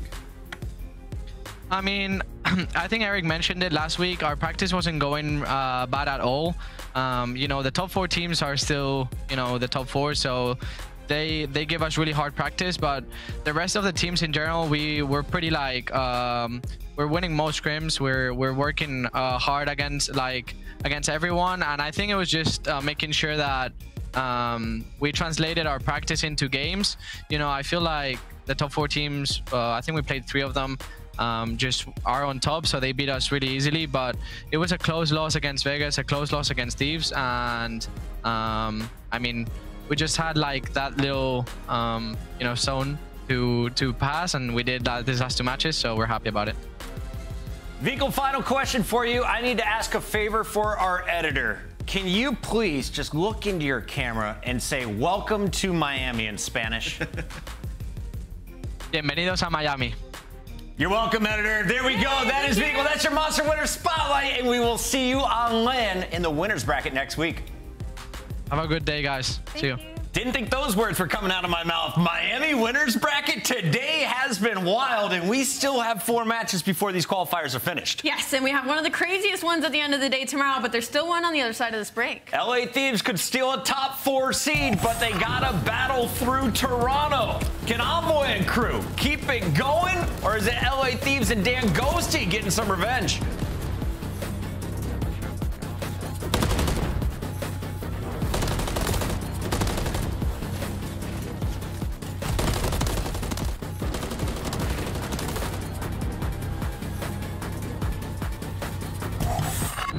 Upgrade your game with the Scuff, the official controller of the Call of Duty League. Start the season strong with the Call of Duty League Pack. Grab yourself the CDL Operator, Weapon Blueprint, and so much more. Check out the Call of Duty store in-game now.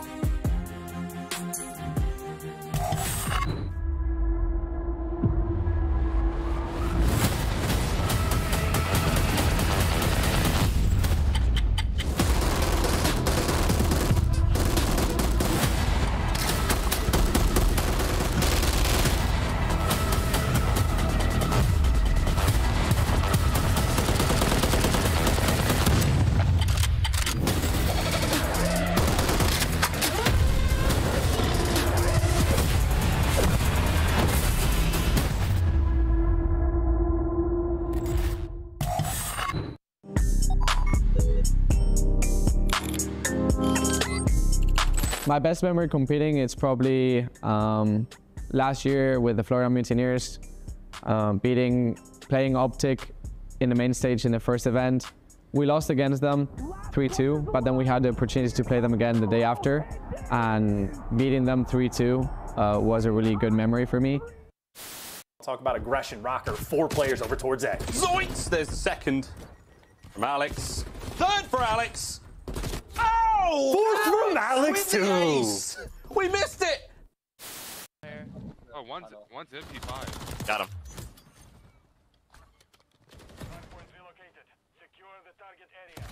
One's back garage, one back to garage, two to garage, two to garage, two to garage, dead. Last guy's on point. One shot time. Got him.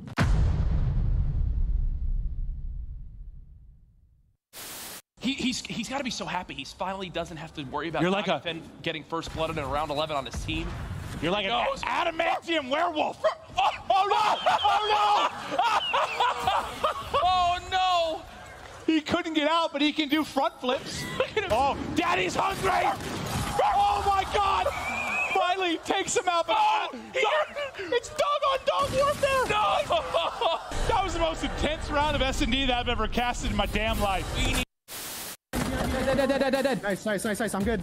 Nice, Ez. No, he peeked over. Hit the res dead. Hit the res dead. Watch out. I'm really weak. Popping plates. Play down. Yep. I am. Oh, dude, I'm coming. Nico, you might be able to get me. Top. 3v1. Oh my! Oh my God! Go! Holy shit!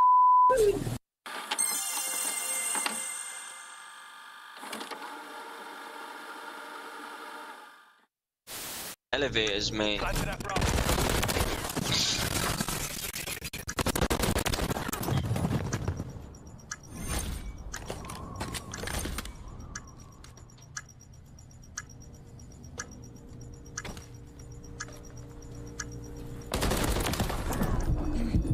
Holy shit! What the f? What the f? Alright.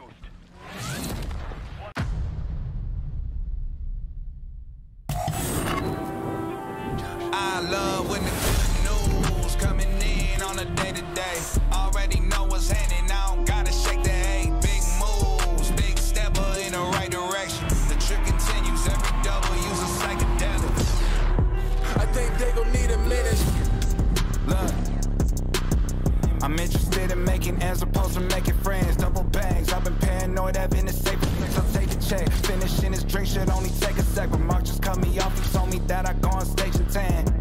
Walk out to my own shit on the main event. Da Vinci, my cologne after the show, she told me that shit was a favorite sin. Sprint a fan in spacious, we could take it friends. What happened next, you could take a guess. Welcome back, everybody. After taking down Vegas, Miami, Minnesota, and LAG with a 12-3 map count, it's now been a slide here for the Toronto Ultra. They've fallen 0-3 to the Atlanta FaZe, and most recently a 2-3 Game 5 loss to Optic Texas. They're still the #1 team if you're looking at our overall standings. Where are they at currently in your book, Allie? They're still top 4 in my book right now. It's just the fact that their search and destroy has taken a huge hit when it comes to this qualifier. We're talking about 2 egregious losses to Optic Texas in a 6-0-6 Karachi and a 1-6 terminal map that Toronto Ultra have typically been extremely confident on. So heading into the series, they are going against an LA Thieves team that has actually been seen to find success in the search and destroy. So they could be caught lacking early in the series. I agree. I think that this series in Search and Destroy, I feel like LA Thieves actually has the edge. You know, there's a lot of like small things Toronto has been dropping the ball on. I mean, they allow teams to plant at an alarming rate. They're actually second to last in the league in that, and then they can't retake. They're third to last in the league in retaking as well. So defense in S&D needs some work, and then also the control. 3-3 in that game mode hasn't been the best. They've had some tough competition. You can see for the Monster Energy pregame, sort of reiterating that S&D does look vulnerable in the last 5. 1-4. It hasn't been great, man, in the defense. Like I said, not great as well. That, of course, is Toronto Ultra. Lock it in and control, and you could be coming away with your 5th win here in Stage 2. On the other side of this fight, though, it's not going to be an easy battle because you're going up against a squad that has been surging as of late. Let's break down the LA Thieves. Dan Ghosty and Afro now joined by Nasty and Crimp. And since this squad has merged together, a 4-2 record with their only losses to Optic and ATL. Yeah, they've been finding a lot of success when it comes to search and destroy. Hey-o. But I think in the hard point, it's been an a little wishy-washy. It's been kind of on both sides of the scale. And the problem with that is that they're going against Toronto, which is still disgusting in hardpoint. Don't get it messed up. They are still top 3 when it comes to that game mode. And though LA Thieves, though, when it comes to Monster Energy pre-games, it still continues to improve. 3-game win streak, respectfully, though, those hardpoint wins are against teams like LAG. I mean, this is the team that was 1-12 in hardpoint in stage 1. They're now 5-5. They've been playing great in that game mode. And that was the first time we saw them play sub-base with this roster. And they looked unbelievable yesterday. So in this series, they're going to have to lock up both SNEs. And they have to find a way to win a respawn. And I think it's going to actually have to be sub-base. Toronto haven't played it this split. And Thieves got to play it yesterday where they looked incredible. So as our maps and modes come up here, there is opportunity in this series for LA Thieves. Karachi control instead of invasion control, though. Whenever we're watching LA Thieves win a game 3, it seems to be on a certain map. Yeah, for LA Thieves, there wasn't much they could do about the control in this series. As you can see, that's going to be a high-rise ban from side of Toronto, and that's the only control that LA Thieves have been comfortable on. And obviously, given the choice, they're going to now have to play Karachi, which Toronto is 6-1 at. There you have it. It's time to get our scuff predictions in, and all signs are pointing to another LA Thieves. Oh, just kidding. It's Toronto winning today. I agree. Just kidding. Yeah, no, it's Toronto today. Toronto. All Toronto fans are going Toronto. They're the #1 seeded team in the game, fighting for a top 4 seed with a win here tonight. We'll find out if they can get it done. We got Miles back on the mic with Chance. Miles, you ready for this one? I'm ready for this one, Chris. You can't get rid of Chance and I. We're like furniture around these parts of seemingly working all the matches. It feels great, though, guys. You look fantastic, Desk. What a lovely day of Call of Duty so far. And who knows, this could be another swift 3-0 if the pundits are right. But let's find out if LA Thieves' Chance have got what it takes to go toe-to-toe with the Toronto team. And that is like the true test that they get. It's kind of perfect for LA Thieves as well, even if you're not expecting them to win this matchup. They've had a very successful Stage 2 qualifying stage, and the final match they play before they go on LAN is against one of the best, if not the best team in the game. So their final rep is going to be the best possible practice you can get. You go toe-to-toe and see exactly where you stand. And obviously, I mean, we talked about the maps just a little bit. Hold your stuffed animal if you're scared, because there's going to be some new ones for some of these teams, even kicking it off on a Rio hardpoint. It can be dangerous. You have a 3-1 record for Ultra. SMGs can be a menace, and Scrap, well, he's the 3rd SMG on this map. He's been doing outstanding for him, as is tradition. There we go.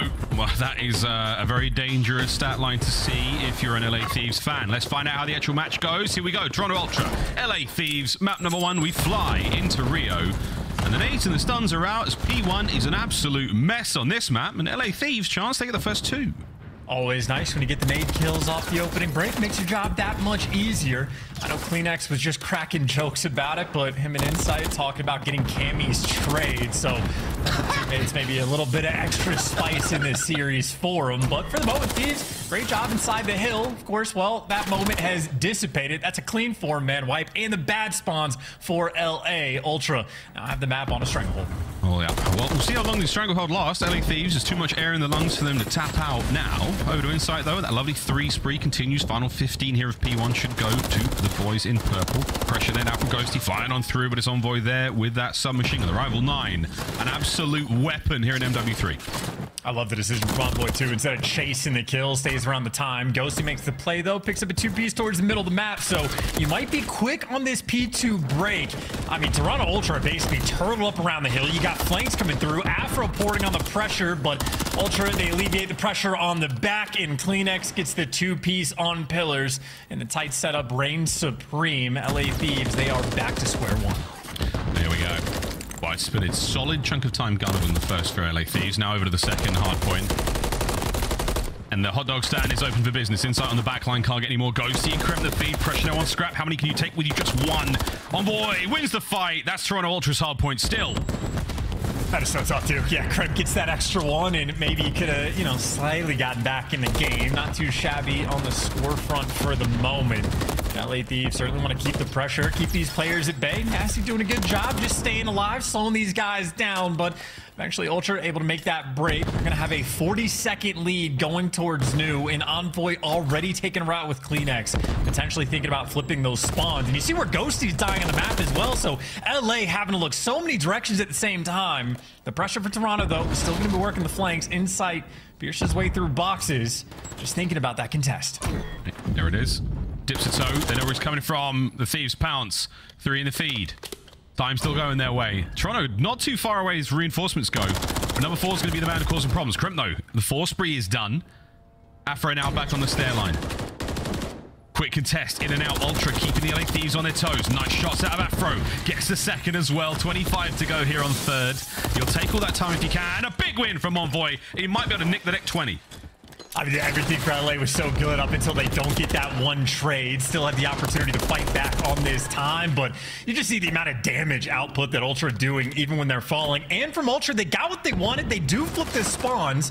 You might not get that scrap time, and LA Thieves might have sort of evened up the score count, but you do want to be spawning on the left side of the map for this hill. But they don't have boxes. Control and Afro continuing to piece, slowing these players down, and Ghosty next man in line. He feels like the guarantee for the Thieves squad to get those trades. It's happening all over the map. LA Thieves nice and stable on this P4.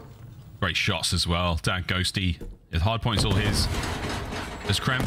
He's finding the time. Bit of a pinch now from Ultra. Lead change. LA Thieves back in this one. CleanX is going to send it. Easy trades here for the LA Thieves boys. If they're able to make the play or push their way forward. Oh no, Insight gets his. Nasty's been pushed out of the hill now. Ultra have swarmed in, and that's a late break and a 20 solid second bit of time to have there. And Insight's so good too. It's like so uncomfortable to play against him because you know he's just going to be L-triggered, but when you feel the pressure from his teammates in like the backside of your spawn flanking, well, you're forced to make a move. You run into his irons. It is a dangerous place to be. Even now, Ultra are just setting up a gargantuan pinch. Envoy taking the ultimate route. He takes down Ghosty, and well, the players on time are just food for fodder. Everybody getting wiped off the map, and that is a literal perfect break coming out of Toronto Ultra. Envoy able to pick up 4. Insight on a 4 spree as well. Yeah, look at this. CleanX on the prowl now, looking for these players off spawn. Tags in a Ghosty. Enough to cause a bit of discourse in the lines of the LA Thieves. No stick. Over to the hard point. There goes Scrap. Takes care of Kremp. Envoy now on the low side of the hard point. He's on a bit of a spree. It's a 6. Comes to a close. Lovely work, though. He has the cruise. The crew is going to come in a pretty big impact on quite a few of these hills, so easy to utilize. We'll see how they can pay off with it, but even without the crews for the moment, this has been a beautiful hold of this hardpoint hill. They have run the score up, and again, it all started off the back of just a monster pinch coming in from Envoy, so game-winning plays for the moment, albeit just for a 50-point lead on the reset, but staying ahead of the game, Ultra, they are going to be the first team to the new top. Massacre across the map. The LA Thieves, they mop up the remaining defending players of Toronto Ultra in these old points, but Envoy, oh my god, he's got another pair. 18 and 10, still with the crews to play. Magnificent work out of Toronto Ultra. Let's go for a listen in. Help me out, have time. Nice, up and shot. There's 2 hit. Yeah, I have you close, run up. Huge for you, one shot, Kremp, 1 shot. There's 2 and you got time? I'll come get it, yeah. Absolute. Both there. It's all good. What's coming you now? Yeah, and then 1 security. 2 shot to you. Shop weak. 3 at old. Go right now. Push that cat, maybe? Stun me? Yeah, yo, bathrooms. Bathrooms? Yep. They're playing out. Top at skis too. He could have pinched bathrooms. Yeah, I think he did. Cool. I'm in shot, by the way. Bathrooms, dead. Nice. I'm gonna hit front. Yeah, we should hit front, fast. Shop at me. Shop at me, dead. I'm absolutely still. Last one on top of you. I'm just giving him up, bro. That's fine. What's funny here? Calf now. Still my look at my deep pinch, just in case. So 1 in the back of me. Stun him in the back. Yeah. 1 shot dead. I'm 1 shot. One more. Close. Shop. 1 shot. Still back there. Shop soon. Shop and ult, I think. Shop still pushed out. They might spawn front of us. Never mind. Calf then. I'll hold pinch. Dark. Shop now. Shop in. Dead. Nice. Dark too. Ghosty. Looking at. Once we gate. Don't shot me half full. Spawn. Time. It's not close. That's it. Time. Spawn behind us. Yellow. Gate. It's already out. Half full dead. Gate. Dead. Map soup. 1 half full on the left side. 1 shot. I'm so weak. It's push. Ghosty on the half wall. I'm soaking. Yo, he dropped down, bro. Kremp shot. Kremp on top. Nice. Keep sliding. Dog now. I'm holding the big right now. Dog dead. I'm playing new. I just want to get one here. Yeah, I have a crop shot.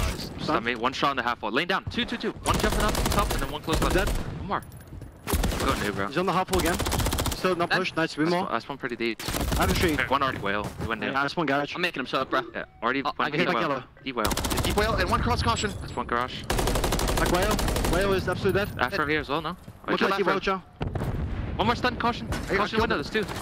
In, caution, weak. Nothing will blood. On 4. And Toronto Ultra with the fantastic comms there. Continuous problem solving in this ever-shifting Rubik's Cube that is Rio. And now now it's just like, well, the bigger problem for LA to solve. You got to break this setup down. It is going to be absurdly difficult. Inside has had an incredibly comfortable game. He's dealing with the pressure from the entire team. Nasty is able to pick up 2. Maybe that can soften up the push just a bit. You're running into a blender, though, and Kleenex and Insight together, well, they just body you. It's an 80-point lead. You are back again to square one, spawning so far away, looking like they're not going to be able to get this time. No, not at all. It's magnificent brick wall of defense here. Or oh, wait a minute. The LA Thieves are in. Getting ready to wax lyrical about impenetrable situations. They are inside the point. Next bit of time is all theirs. Rotation down as well. And what a turn of events this is. Old hard point time is about to be lost there. Ultra will take that. But now the setup once again towards the garage side of the map here on Rio for the Thieves. Oh, they never actually got boxes controlled, so you can see the pressure. Ultra players literally swarming everywhere. It is 2 players around the hill that have to look every direction. Kremp might be able to pick up 2, but they were not able to keep these Ultra players at bay. An instantaneous break-in. A small opportunity they might have had has been quelled, and now, of course, Insight, maybe a victory lap with the crews. Players are spawning distantly. You got all your bases covered. Number 6, Kremp, going to be going on a flank, but his teammates in the meantime seemingly getting picked apart. Death from above, either way. Another spree developing here for the Ultra boys, and this time it's Kleenex. Will he get a cruise? One more. And nope, Nasty ends him. 222 climbing, though. We are looking towards the business end of the game, and we're still under control of the hard point for Ultra. Insight there with the Renetti. It's not going to end here, but my God, he is absolutely melting these players right now. It just looks so easy for him, too. Every single kill Insight's been collecting. He's just L-triggered, shooting players underneath cars. They're running into irons, and I mean, again, he has just been coasting with that hoodie up. Now, of course, though, we're having a similar situation. LA get to the hill first, but you already see the idea of maybe setting up for another massive pinch. Of course, Insight can be out of the picture for a little bit, but they are just taking a deep route, waiting to set up for the kill, and it's because they got the cruise missile to roll through. Question is, who does Envoy want to kill? Get the guy out of time. See you later, Dan Ghosty. Still got time, though. Ah, no, you're running out of reinforcements. Thieves' numbers dwindling. Scrap now on the pinch, picks up his own. Final few seconds here. Nasty will get one. Consolation, can he get the player at the time? Has to move, has to fly, gets it. Safe for now. Kleenex still in play. And this hard point is nearly done. Last ditch attempt now from the LA Thieves. Yeah, well, they have the cutoffs, right? Player over by top, vending opportunity maybe to work the flank. Scrap gonna hear that from a mile away, though. But really on this rotation, I guess LA, they have to do 2 things, right? It's only 3 seconds. You got to keep him out of ult time and rotate towards new. Nasty goes on a spree, but maybe too little too late, trying to stabilize. You still have P1 control. So LA Thieves are certainly bringing the fight. Ultra, though, it's just a matter of time, you feel like, before they break it down. Oh, no way. Envoy nearly gets one there on the pinch. Afro wins a big one over to Kleenex now. Can he get his? And this is to end the map. Potentially another one-on-one engagement. Afro this time gives Ghosty a taste of his own medicine. Still alive and kicking. Envoy wins the fight. That should be the map. It should be done. No, another contest. My God, it just won't end. Nasty's popping off. He's had a great past few hills. He was struggling early, but now bringing a little bit toward the table. Still, though, you have so many things on the map that you actually have to do. You want to flip the Ultra players out, and again, just for the fact that there's 1 second, anyone on Toronto want to break this hill in the final moments. They are going for the swarm. 2-man down on the feet. Nasty, one of the last man on defense. It is not going to last. Ghosty versus the world. Can't get it done, and Ultra finally close out map number 1. My God. Wow, the LA Thieves proving that when the chips are down, they were not out of it. If they had that same resolve to sort of the middle of the map, this might have been a far closer Rio hardpoint. But you're absolutely going to need to rehydrate after that one, lads. That was a sweaty one. Nice start to the series. Ultra take the lead. I can't tell if Insight looks sick or maybe just a little bit bored, but either way, he was as focused as he needed to be in the map 1 because it was very comfortable from start to finish. 31 and 18, 5,400 damage. It really did seem like anytime we were watching his point of view, it was just very comfortable, very easy. The kills falling into his lap. And Miles, I know you touched on it when the listening ended. They're just a paranoid team, but that's how safe you have to play in this game. It was a constant string of I think they're spawning here. I'm not sure. I'm still going to watch the pinch. Okay, is this what's happening on? I don't know. Just in case, just focus on this. And they're always making sure that they are paying attention to every little possibility that can happen on Rio and keep things under control for the majority of the game. Efficient work out of Ultra. Yeah, great job. Again, Ultra, there's that communication style of eliminating all possibilities. Whatever remains, however improbable, is the truth, my dear Watson. And there you go. They find the spawns of these members of the Thieves. They apply the pressure. And once they really got things going, there was no looking back for Ultra. They were just so strong. 3 sets of streaks, massive runs individually. And as far as the time goes, I mean, the stats showed it. Wonderful work in the assist department as well. All bases covered there for Toronto Ultra. A spicy start. And the LA Thieves, again, kudos to them. A very strong showing, especially towards the late game there. But many will be questioning, was that a strong showing from the Thieves, or was that a sort of moment of relaxation from Ultra? Because let's face it, by the time we got to that moment in time, the finish line was so close, they could barely lose it. I did have a quick look at the weather charts. The reason why Insight's probably wearing that hoodie is because it is quite cold up north at the moment. Our current Kings of the North are enjoying a chill in the weather department. Over in LA, though, it is not cold. Let me tell you that, boys and girls. We're sweating over here in my little studio. Better go to high rise and try to catch some of that sweet high altitude air. Search and Destroy coming up next. Commentator of the year at one point in time, and a meteorologist. Who knew? A man of many talents, Miles. The gas, mate. The gas. Not shocked by this, but what I am shocked a little bit by is the high-rise S&D. It's it's the first time LA Thieves have played it all year. Brand new for these guys on that front. And then, of course, for Ultra, it is only the second time that they have played this map all year. So a bit of a surprise to see. But, of course, I know the theme from Ultra. Basically, this entire stage has either been working on the map pool, which they've been spamming Rio, Hardpoint, and S&D seemingly at every given opportunity, or even when Ultra are playing against the other best teams in the game, they're squaring up and going against them on their best maps. So these two teams looking for the experience, looking for those reps and deepen that map pool as much as possible. But S&D has been an interesting thing for Ultra because they have been getting slammed as of late, like 9th overall on the opening duel win front. Their conversion is still fantastic when they're getting the Bloods, but I know they've gotten, double 6-0 or 6-0'd by Optic at one point, 6-1 on another front. Ultra has been on the positive and negative end of quite a few 6-0s in S&D this year.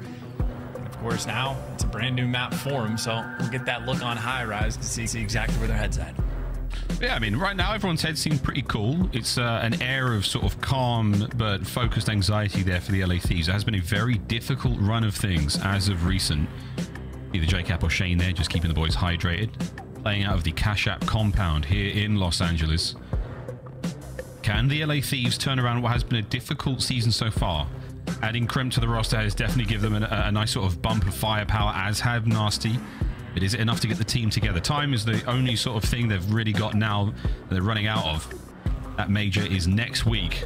There's no room for mistakes here. For Ultra, again, you have to see them coming into the tournament as an absolute clear-cut favorite. There is no doubt about it. Here we go, though. Fist bumps are done. It's time to get to high rise. And this is a map that, I'm very curious as how Ultra is going to be playing it. I think their 0-1 record, it might have been like one of the first or second S&Ds they played all year now that I think about it. Because I'm remembering the analysis I was giving at the start of like Envoy's a player, loves to go on the flanks, the underground routes, he might go for the domination, but ended up losing it in a 6-4 fashion. And well, for S&D, if it's been a struggle point for Ultra, for Afro, it's been his time to shine. S&D has been his bread and butter so far throughout stage 2, 0.85 kills per round, towards the top of the league. If you're 0.9 or above, you're feeling fantastic, and he is just underneath that margin. So Afro's a player to look out for, but talk about the underground domination. These fights can really set the tone. CleanX maybe versus Afro down low if anyone overcommits. No one's committing nothing whatsoever. This relationship will not get very far. Just over a minute to play it, and no one really seeing too much.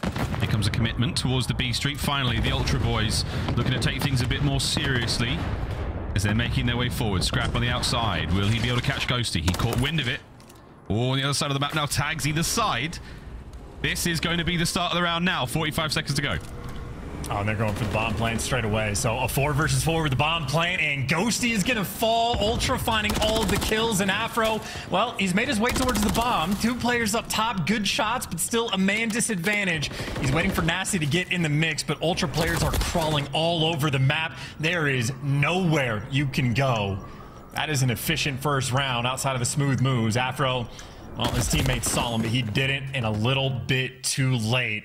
Ultra dominant in round number 1. Yeah, without any sort of pressure on the map, Ultra just creep in towards that bomb site, scrap the man and get the bomb down AS. Or he gets the first blood, actually, as they get that bomb down ASAP. And after that, it's curtains. There's no hope. Even the gun skill of the LA Thieves, not enough to save them then. Toronto Ultra laying the foundations for the round win there in the first.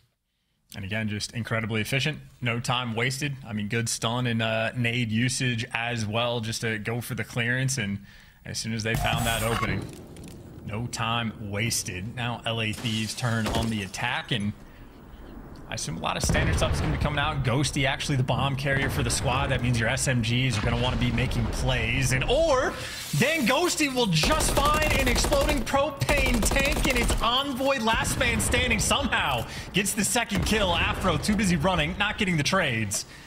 And for what could be the first 1 versus 4, I believe, of the year, here's Dylan Envoy. Oh!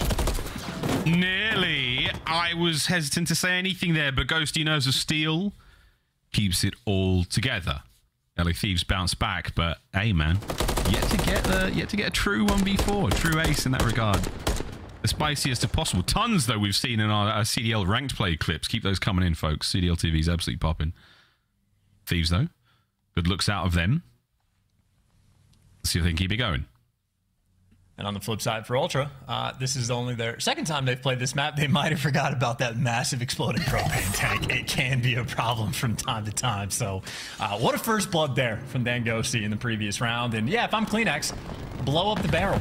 See if you get a free 2. I feel like we all forget about it, you know, and it hits at the worst possible times, especially here in Search. And here goes another one. Afro. Oh, God.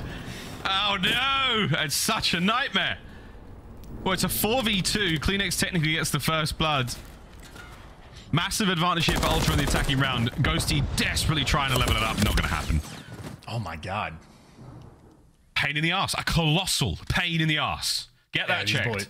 These boys are shooting too. I think Dylan Envoy might deserve the credit for that first blood on the. I think Nasty got it, but it looked like that nade was an absolute peach. So yeah, whether it be your team that gets the credit for the kill or Envoy, maybe good news takes one away for him if he was going to be playing for the cruise missile. But either way, absurdly dominant round on the attack there from Ultra. Guns are singing sweet, and Envoy, a map that you imagine can certainly be his playground. He has been thriving thus far. Right now from Ultra, dodge massive exploding tanks. LA, keep those nades up. And more propane shenanigans in this map. Marvin. Oh yeah, we might get it. Scrap. Now this one's safe. You can be right next to this massive exploding barrel, and it's perfectly fine. But if you're far away from the other one, that's a problem. How dare you? Don't be too far away from Afro, though. 2 HP and a big win here in the round. He gets himself 2. Nasty. He and Afro now versus Envoy and Kleenex. It is a submachine gun Rival 9 throwdown here on High Rise. Bombs soon to be recovered. Hopefully. There we go. And Afro now. Oh, I think Envoy may have caught wind of the play. This could be a deciding kill. And that should be the round. Take it back. Nasty's. He's got himself an MCW. Oh, dear. Here's a moment of shenanigans chance. I do believe Envoy saw him, though. No, he didn't. No, they absolutely saw him. They have to know. Do they? Maybe they didn't. That's actually unreal. Unbelievable. He's going to get his plant down. Nasty now puts himself in a situation where he might be able to get this done. Guns up at the ready, son. I hope you're at least in a position to take these fights. There goes the propane tank. So he's got out. Yeah, they have no intel. This is super doable. Byron Plumridge has gone for a bit of a walkabout. Less than 30 seconds to go. Ah! Kleenex with the MCW. Perfect timing. The right weapon in the right place. Envoy there for the defuse. A moment there from Nasty to turn things around massively for the LA Thieves. NT go next. Yeah, just maybe slightly less ready for that gunfight than Kleenex was. So even with no information, just checking everything. Fantastic centering, fantastic awareness. And I got to say, Nasty has some of the best player reactions. Anytime he dies, he is always snapping all the way back in his chair. But that is the difficulty of playing against a team like Toronto. Even when the odds sort of work out for you, 1v2 seeming like a near impossibility, even with Ultra struggles. Their conversion rate in these rounds, always fantastic when they get that man advantage. Yeah, they're learning very quickly about how to play high-rise S&D. Envoy with the mid-map coverage in case anyone gets a little bit antsy in mid and feels like taking that route. Perfect spread there across the map there from the Thieves boys on defense. Ultra stacking over towards A, waiting for a little bit of action. No fake smokes, no fake nades, just waiting for the gunny. Hello.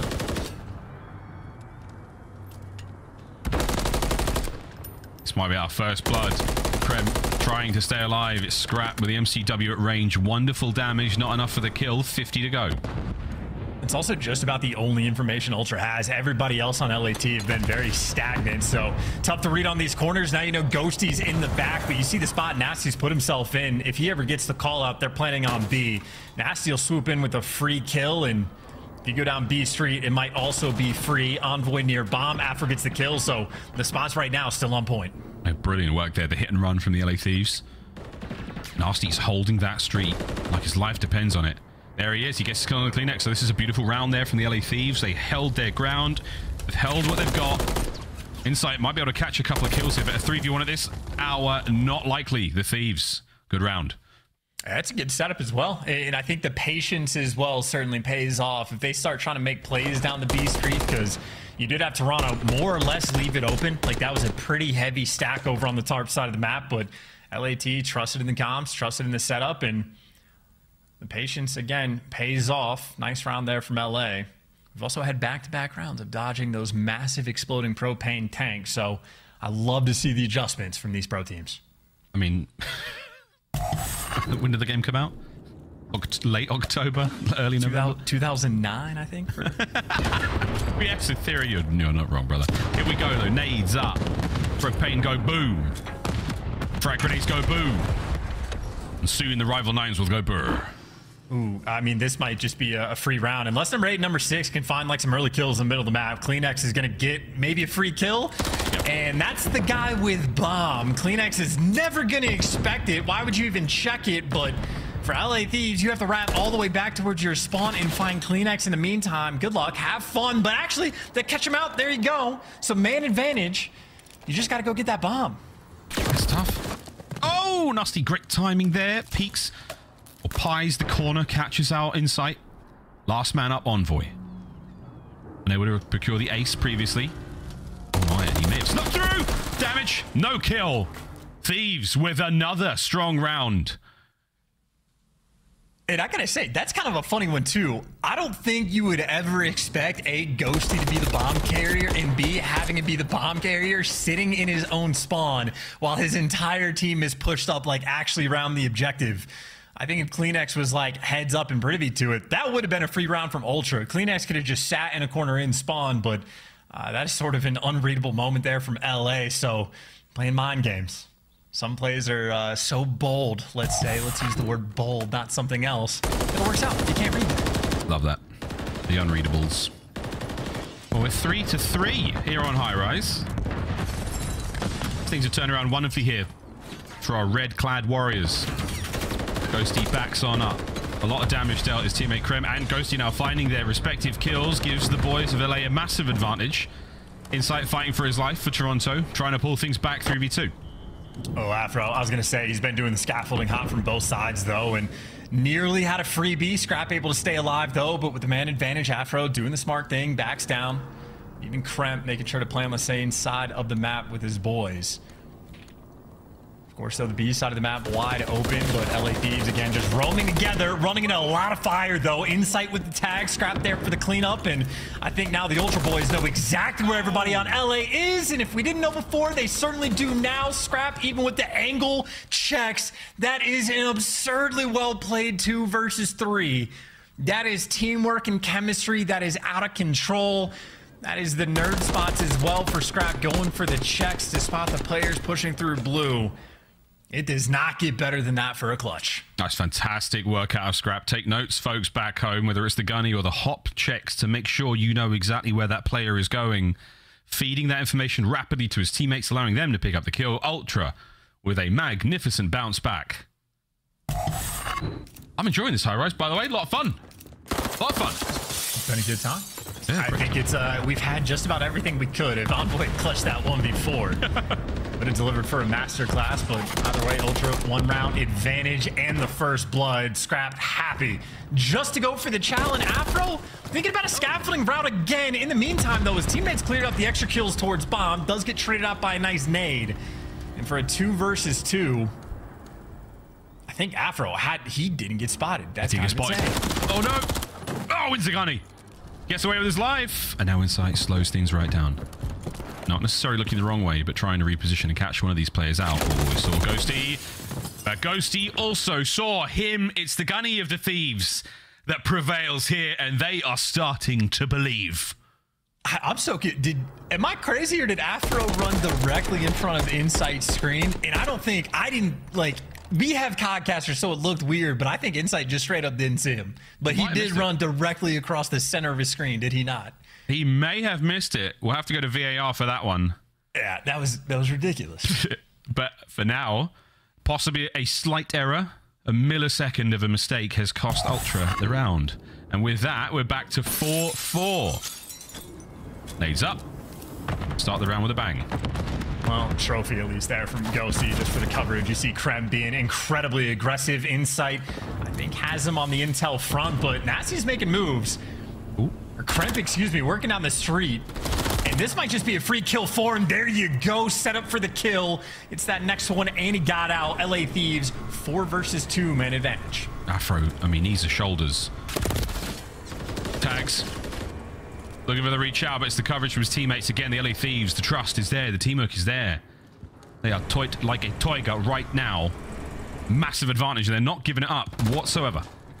St. Patrick's Day tomorrow, but an early celebration is not something you want to have in this round. Already Ultra clutch 1-2 versus 3, and this might be a 2 versus 4. Envoy gets traded. Kleenex, last man standing, 30 seconds to work with. Against Nasty and Ghosty. And if they're playing this distant, I mean, this is clutchable. It's not easy, but the possibility is there.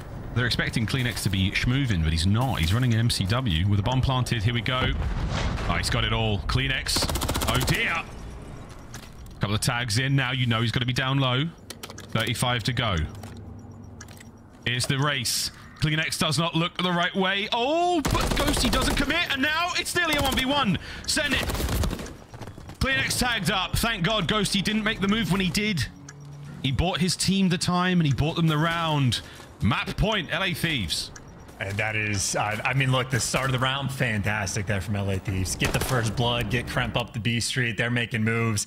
It got dangerous, and I saw a look of disgust in Kleenex's face for Ghost to be flanking him from blue in that moment. But a well-played 2 versus 1, swarming the map, covering your teammate there for the trades. It was awkward, but it doesn't matter. You get the round win.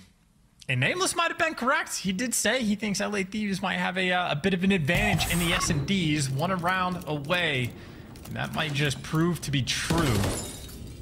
And they're switching things up. This time Afro is grabbing the bomb. Makes sense to me. Yeah, he's a very mobile player. I think last time we saw Afro really run the bomb quite regularly was back in Vanguard. I could be wrong. Nasty says, get that paperwork out of my face. Get me that gunfight, but both teams being rather pensive. It's the man Afro, though, trying to move this bomb forward.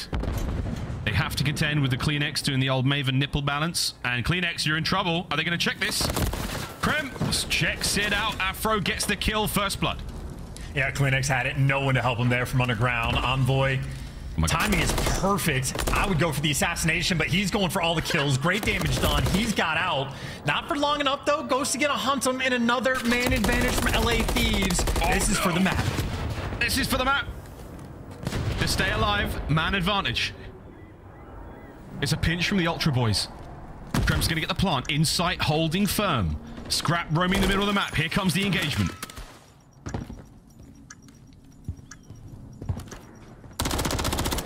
Afro gives his boys the biggest advantage you could ask for. It's on the Scrap now to win the 1v3. And it's not gonna happen. The Thieves with the edge in S&D. Dude, Nameless called it. He was correct. And Thieves making plays as well. I know a lot of the clutch situations got a little bit spicy, but on the first blood front, these guys were on point and more like often than not getting active on the map. I mean, running it down, taking your time, Afro finding just the middle of the map to be effectively wide open, and maybe a little bit of luck on your side as well with the propane tanks in some of these early rounds, but that is fantastic execution for the first look there we have from Thieves on high rise. And I mean, credit the whole way around. Dan Ghosty, as his typical 10 kills, 2,200 damage. Kremp, I might not have found all the kills, but he just had 6 assists there in his search and destroy. So he was certainly active on the map, maybe administering some for his teammates. So those two completely on point. And I know Nasty brought it back as well. Starts off 0-4, finishes off much stronger. So credit for Thieves. They have forced it at least now to a map 4. Karachi, one that is going to look very dangerous. Ultra have a 6-1 record overall, but Subbase is another one of those that Ultra playing with the map pool just a bit. Just enough to play with our hopes and dreams of maybe going the distance with a map 5. Do Ultra have what it takes to close this one out in our next Control game? We will be seeing that Subbase whatever happens, folks. Or can the LA Thieves keep the momentum going and do the unthinkable, bring down the Toronto Titans? Ultra versus Thieves when we get back after this break.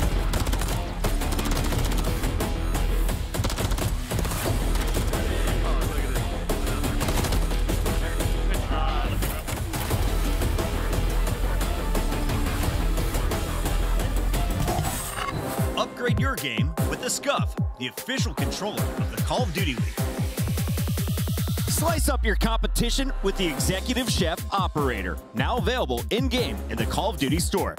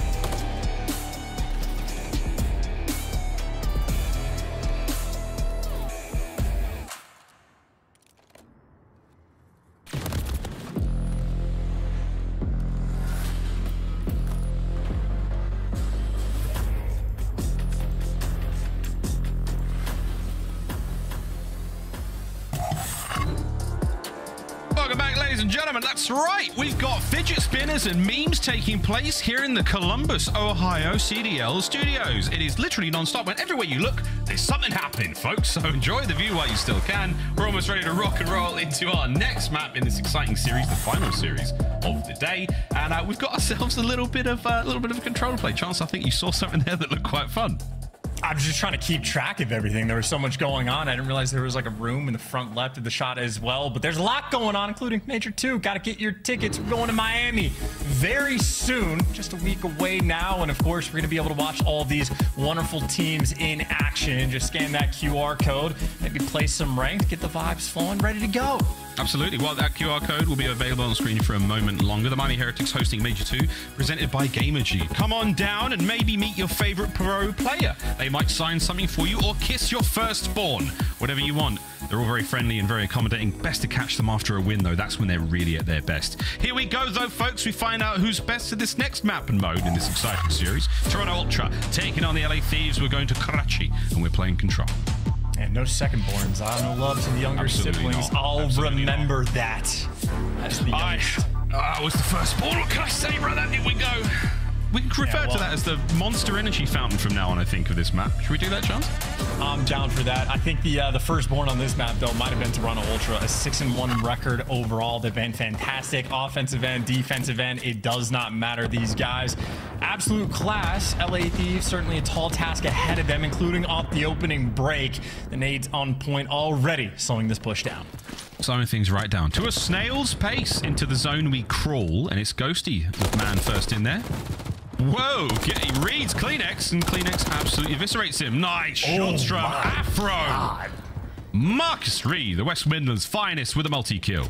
Yeah, Rival 9 can do that. That is absurd. Clean shots there from Afro. That's one of those moments where anytime Afro drops under a 1 KD, I'm just like, how? Like, I see him when he shoots. He, like, an electric point of view, but maybe too twisted for his own good at times. Now in a situation where he is the only one on his team getting kills.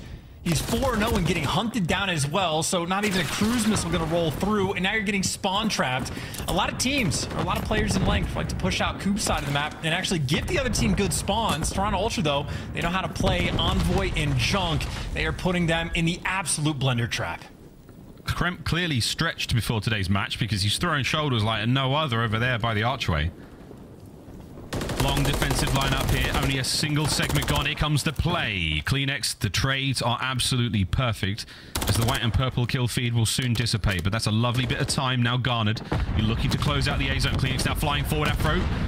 Gun not needed. Envoy with the nade. Final 30 seconds here. And Ultra take the round. Yeah, I love the patience as well. I mean, you just have Kleenex set up for the flank, but instead of just dive bombing the guy that's on A, slowly going for the capture, Kleenex plays for the power positions, gets the 2 pieces. Well, easy reads for him. There's a 4 spree, and the only man stopping the clock is Ghosty over towards B, but he is completely by himself. His team, in the meantime, they have to get to this A zone. Because Ghosty's only a matter of time before he falls. There's the cleanup. He dragged 2 players back to him, though. Is it going to be enough to actually get this team the point? It might not look like it. Ultra still are keeping him off of it. Oh, my word. On a 5. They line up. It should be enough time to get on there. No, Scrap stops them. No one close. Actually, really close. Oh, my word. Just the outside of the zone, but not able to dip a finger at Pinky into the A zone to stop the clock. Ultra, a very strong defensive round. Only 2 segments gained. I mean, that's a round of near perfection. Almost every decision that they made on the map completely on point. LA Thieves might have actually gotten out of like the blender spawn trap, but again, you're down on lives and you were just so far down on time that it doesn't make a difference. Also a great decision by Ultra, at least double chow Ghosty when he's solo capping over on the B zone to make sure that no funny business happened. So completely on point in round number 1, and Kremp and Nasty 2 and 12 combined. Not a fun start. It's Ultra, well, they've safely made it to the A zone on the opening break. Yeah, 2 of them have. This is going to be a fast capture. First segment on its way out. They're halfway towards the bit of work that the Thieves in the first round. Oh, no. Oh, no. Afro unable to get any of those players out of the zone. So now the second segment is gone. Ghosty may find a 2-piece, but you've already tied the effort the LA Thieves made in the opening round. Ultra looking strong. This is going to be 2 minutes and 20 on the game clock. That is Absolutely delightful help from Envoy as well, protecting his teammate in the time, pushes out a cut, says nobody's there. I'll go back and play the objective. So decision making still on point. Insight has found himself in a very precarious situation, but almost the unreadable. I don't know the last time LA Thieves have actually spotted this player out, but as the kills are flowing their way, Insight, it's just about the timing going towards the back alley. Is the timing right? Yes, it is. Indeed, doesn't take a bullet. And now for LA Thieves, good luck trying to break this one down. You go over the dumpster, you're going to have a bad time dealing with Insight. You go through mid. Well, here's Scrap. Oh, no. Right, Scrap dealt with. Insight, last man alive on this side of the map, and the pressure is now on. Can he hold these players back? Nope, not a hope in hell. Now Envoy cutting the players through the middle, and that's going to be a nice bit of time burnt. That minute gain from the A zone is soon to be gone with a minute 30 to play on the clock. Ooh, interesting moves, but not quite able to get away. LA Thieves doing a nice job on the hunt to get these trades. Scrap gets traded out in long alley. Envoy gets traded out top red, and now it's just about trying to set up that spawn trap, but patient play from Ultra.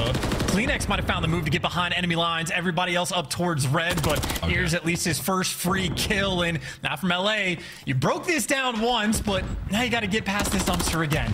Yeah. That's not very nice to call Kleenex a dumpster. He's absolutely dumping a truck on these boys. 10-6 with the minute on the game clock. Now pause. The B zone slowly captured. Ultra starting to fly on the offense. Damaging a Ghosty. This could well be it. Double stack as well. All the kills flowing their way. No one trying to deal with the dumpster. And good pressure maybe from Nasty up top, but he gets traded. Afro didn't shoot back. He ran into a double chow. It is the funnel system. It is the final moment of this round. You get through the blender once, but Ultra, I mean, they get it back straight away. And again, it is just perfect decision making. It is as soon as a single player gets the right timing to get towards that back alley, it is suffocating how on point these guys can be. Yeah, that was the absolute perfect execution of the B-zone attack there. And Kleenex playing with patience and incredible trust in his teammates that I've got my position. I'm cutting off a single lane of reinforcements. You guys find your kills, find your positioning on the map, and when we're all ready, we'll capture the B-zone together. That's exactly what happens in Toronto Ultra. Another decisive round so far in Karachi. Yeah, really good feel for the timing as well, right? Kleenex is looking at the dumpster. Nobody's there. Okay, long alley. Nobody's there. And eventually he just like isolates the final player coming through like tickets. So their internal clock right now also on point. A B-zone attack, though. Insight, freebie kill number 1. Kremtho, nice trades. Now you get some back alley pressure up. Of course, though, Kremp not quite able to deliver. Nasty going to be forced to make the play, but Kleenex already just being annoying, going for the flanks. The coordination is there. Another opening break, absolutely stuffed. Ultra, as is tradition, completely on point. Yeah, this is the more sort of, well, not as too similar to the opening round we saw. The massive defensive work that only saw the LA Thieves get 2 segments on A. A, the zone that typically falls the first. This time round, Insight playing incredibly patiently. One more moment, allowing Envoy to get into the fray. Oh my god, Afro deleted. 1 segment down. Kremp now in trouble. Dylan Hannon, 15 and 8 on a 4 spree. And look how quick he is, by the way, to like run back over towards Drunk. Same thing with Kleenex number 4, just to make sure you're blocking those close spawns, even when you get that 3-man wipe. So he might have ran into death, but the idea is there. Now Kleenex might have found the timing. He sees the players up top, goes for the objective first, and now he's team shotting with his boys. Make sure you kill the guy top 3rd. Try to get out of dodge. And again, right back to making sure that you are blocking that spawn to keep B nice and secure. Ultra, down to the details. They are doing everything right. It's really outstanding teamwork. You are not dealing with a single member of the Ultra lineup at any moment. They're an amorphous blob. They are completely covering all angles at all times. And this might be enough, though. The LA Thieves, they've caught them in a brief moment of weakness. Is this enough to get in? No. You've let Scrap through. No. Ghosty. Oh, wins a big pair. 17 and 10 and streaks. We're going to B. Yeah, put this man in Yellowstone. He is old faithful for the squad. He has 18 kills. 2 of his teammates don't have that combined, and it is pick 82. They can't get to 18. And Ghosty, criminal performance for the moment. He is letting it ride. That's an 8 spree. He's in the back alley. He has a little bit of help from Afro as well. But 2 gunfights to still the win on the front line. Ghosty finally gets shut down. At least Afro there for the trades. But here's number 2, and Insight, an easy one for him. LA Thieves not quite able to set up those kills in the same way. Thieves, though, still plenty of presence on the map so far. And Ghosty still with the streaks, able to maybe soften up one of the two of these more powerful positions. Scrap those, asserts dominance from top of AC. Krem, nice bit of work with Afro. The back line, oh, not enough HP. Kleenex kills them both. Nasty through the front, dealt with. That might be it. The streaks, oh dear, is it enough? Fly forward, LA Thieves, fly. These are the final moments of the map. And you got players in rat corners as well, playing the guarantees, and Kleenex, so annoying to deal with, chopping you down along the way, the extra bit of damage done, and nowhere you can go. The hottest of 3-0s on Karachi. There was a blistering moment there from Ghosty, but outside of that, it was not even close. Oh, the Thieves have been stunned there in control. The Search and Destroy was a delight to watch. That one was all ultra from start to finish. My good God. But 2-1 here in our series. We're going to sub-base. Dress appropriately, friends. This one should be an absolute banger. We'll take a quick look at the stats as this series continues, Chance, but that one was all ultra. I mean, that's just a prime example. I mean, you could read the stats. Envoy, 20 kills, absolutely fantastic performance. The SMGs having an absolute field day, but like, it was just the efficiency of like, that is a clear-cut example of all 4 players being on the exact same page at any given time, to the point where every reaction was on point. I think in that final round, Kleenex might have just ran a circle from like middle map towards like top red through trunk and then going through that like mid alley flank. He did that like 3 separate times on the exact same life. Again, they are making sure they are always blocking the right spawns at the right time. Incredibly efficient work, and certainly a team to be learned from on any given map, but especially Karachi Control. That was destruction. Yeah, really. Back to that Kleenex play that really helped the boys win that attacking round. Massive work. That was that second. The third round again, once the stranglehold was in place, it's immaculate control from Toronto Ultra. They just know exactly where they need to be for one another. And it's not like you've got set positions for set players. It's very fluid gameplay. Very, very much like water, my friends. You can fit it into a pot. You can make it crash against the waves. And Ultra absolutely drowned the Thieves there on Karachi. 3-0. Say goodbye to Control. We say hidely high. Subbase. And Subbase, again, another one of those interesting maps to see Ultra play. They have a 4-0 record on it, but they also haven't played it in like 2 months plus. So it has not been their go-to in stage 2 after the new hills and new spawns get brought to the table. So first look for them on Subbase in quite some time. And for LA Thieves, a 1-2 record overall, but sort of a similar story. They played it once against LAG and looked fantastic, but otherwise we haven't seen from them in such a long time. So at least a more recent rep coming out from Thieves, and maybe that experience can go a long way. They need it to stay alive in the series. Trying to stay alive in the series and force their game 5. Ranked play now sees Subbase back as well, Chance. We had a good game yesterday where I think most of the people we played against have totally forgotten how to play it. Yes. Thankfully, though, yes, they did. We get to watch it on a weekly basis, so we've managed to keep our chops up. But if you're in ranked and Subbase comes up, maybe hit breaking point. You know, go for a quick refresher on how spawns work. It's not an easy map to play, boys and girls. You can get absolutely chokeslammed. Team stats, though, when it comes to the overall season, and there is a clear-cut advantage in the series. Yeah, well, again, old spawns in old hills coming in from Toronto Ultra. I mean, you know, in January was the last time that they played it, and already sun's up. Spring is just around the corner. And that one sole win that LA Thieves had, they got it just the other day, literally yesterday, against LAG. Of course, the Gorillas, at least early in the year, certainly were a team that enjoyed themselves some Subbase, but LA Thieves really took them to task. 250 to 105 for the victory. So I'd say as far as the map set goes, I know Nameless was optimistic for LA Thieves on the search and destroy front. That proved to be successful for map number 2. If there was any semblance of an advantage in Hardpoint, this might be the map that you want to play Toronto on. Of course, though, they do have a perfect record. They're still scary. We just don't know how their practice has been in the meantime. That's very true. That's the Scuff warehouse that has a huge crate of Monster energy drink inside it. I'm surprised we didn't slap a logo on the side of that sub. That'd been quite fun as well. The Scuff walkway there on the right-hand side. Another Monster loading zone. That's where all the energy drinks go. On that forklift right into your mouths. Here we go, boys and girls. It's a Subbase. It's going to be a banger. And if it's not, oh, I can't control that. I can just hope it's going to be a fantastic matchup, and I'm sure it will be. Also, some of the funnier stats we've seen, 13 and 6 overall there from Insight. That was indeed a hard point. Yeah, he pulled that off on Skid Row. So if you're a main AR and you want to learn the right spots to play, Insight always a player to pay attention to. Opening break, though, kicking off. Kremp get a nice 2 kills. Ghosty at least staying alive and buying his teammates some time, trying to get him in position. Kremp looking for his third. He's able to get it. It might just be Kremp versus the whole squad, but there you go. That standoff from Ghosty and Scrap. Ghosty coming out on top, and this is beautiful right now from the LA Thieves. Yeah, nice work. And again, Kremp nowhere near full power right now. Look how far away he is from his monitor. If he gets closer and closer to that cam, that's how you can tell he's being even more dangerous and purposeful in game. Let's see how it goes, though. Insight on the break. Ghosty and Afro have got his trades. Thieves retain control. And if you're looking for the power-ups on the LA Thieves players, pay attention to the tongue of Afro. It'll start making moves. The more locked he gets, the further it extends. I know Michael Jordan, sort of the predecessor of the tongue out. Afro, long way to go before that's a justified comparison, because he gets chopped down on that rotation.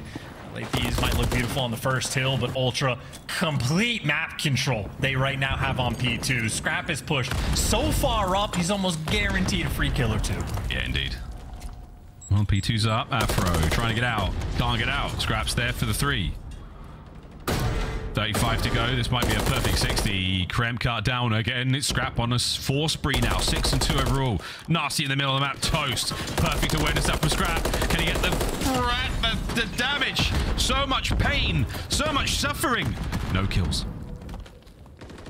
He also has a trophy, doesn't need it. All those like nades and stuns, I think, just get end up like chucked out the back window as well. So the arm strength on the LA players, pretty absurd. And well, maybe more absurdities. They need to hunt Envoy down, and they are successful. That is good reads and a big moment to make sure you stabilize this game.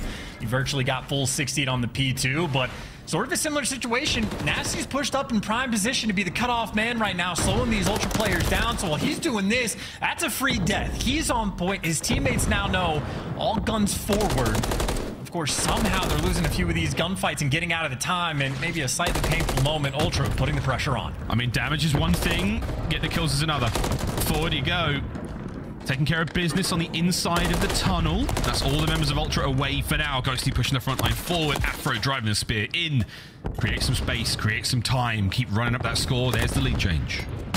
And you see again, Kremp, just good information he's getting even before he falls. That is, again, not quite a full 60, but pretty close to it. So a very strong hill there for Thieves.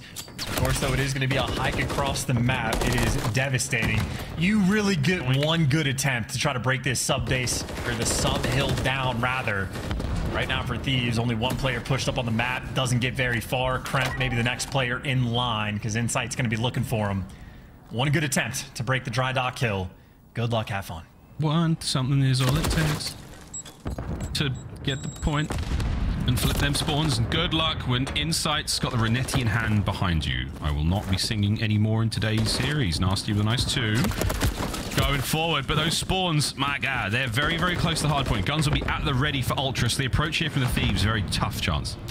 Yeah, very tough indeed. Again, you lose just that first, like, opening salvo gunfights, and much like a flock of seagulls, you are just so far away. Easy trades there from Ultra. At least Nasty gets the one guy at a time, though, so that is a gunfight that strips away maybe an extra 7 or 8 seconds, and if this map goes down to the wire, little moments like that can absolutely pay off. Kleenex doesn't care about fall damage, but he is 1 kill away from a cruise missile.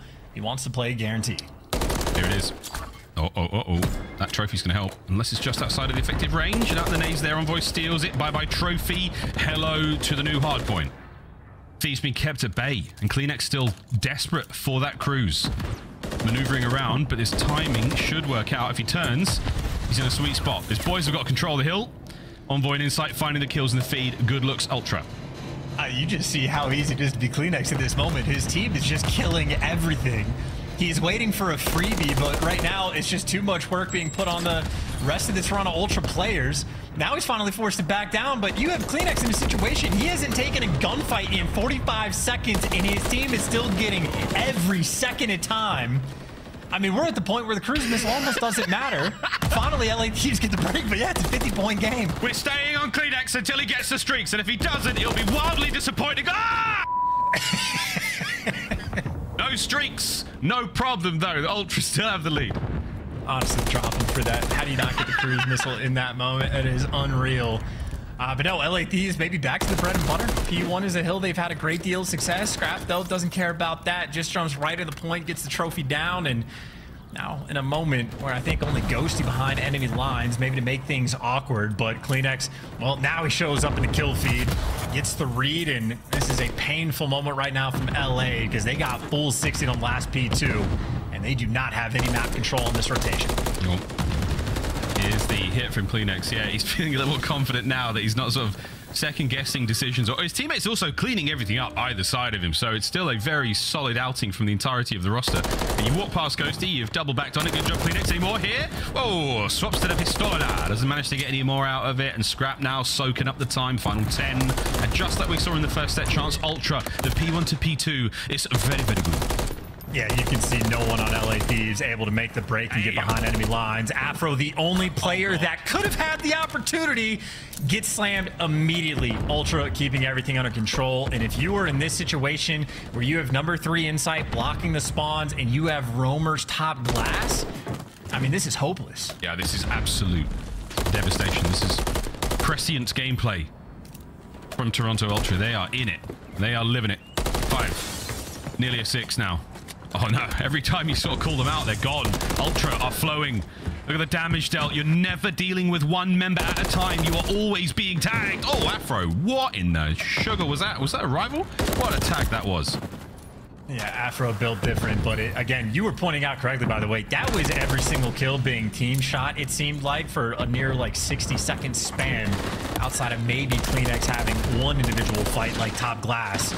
Now you're just jumping into death, nothing you can do. Insight for 3 up top, and now they finally flip the spawns at the worst possible time.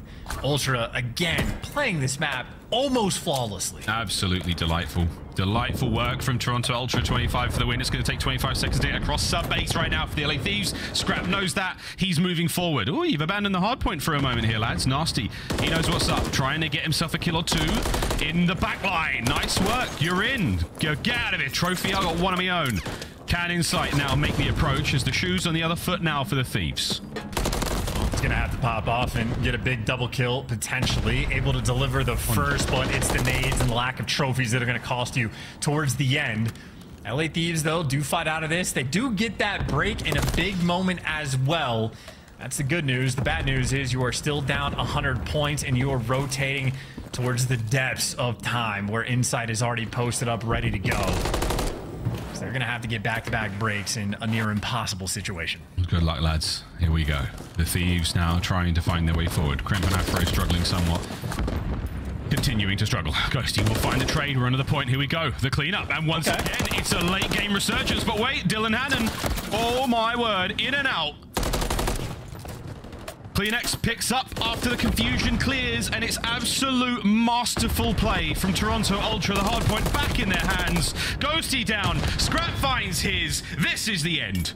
Yeah, it's an in-and-out performance there from Envoy. Maybe a Whataburger on the flip side for some of the LA Thieves. Got taken to task here on sub-base. That is an electric performance, and their perfect record maintain.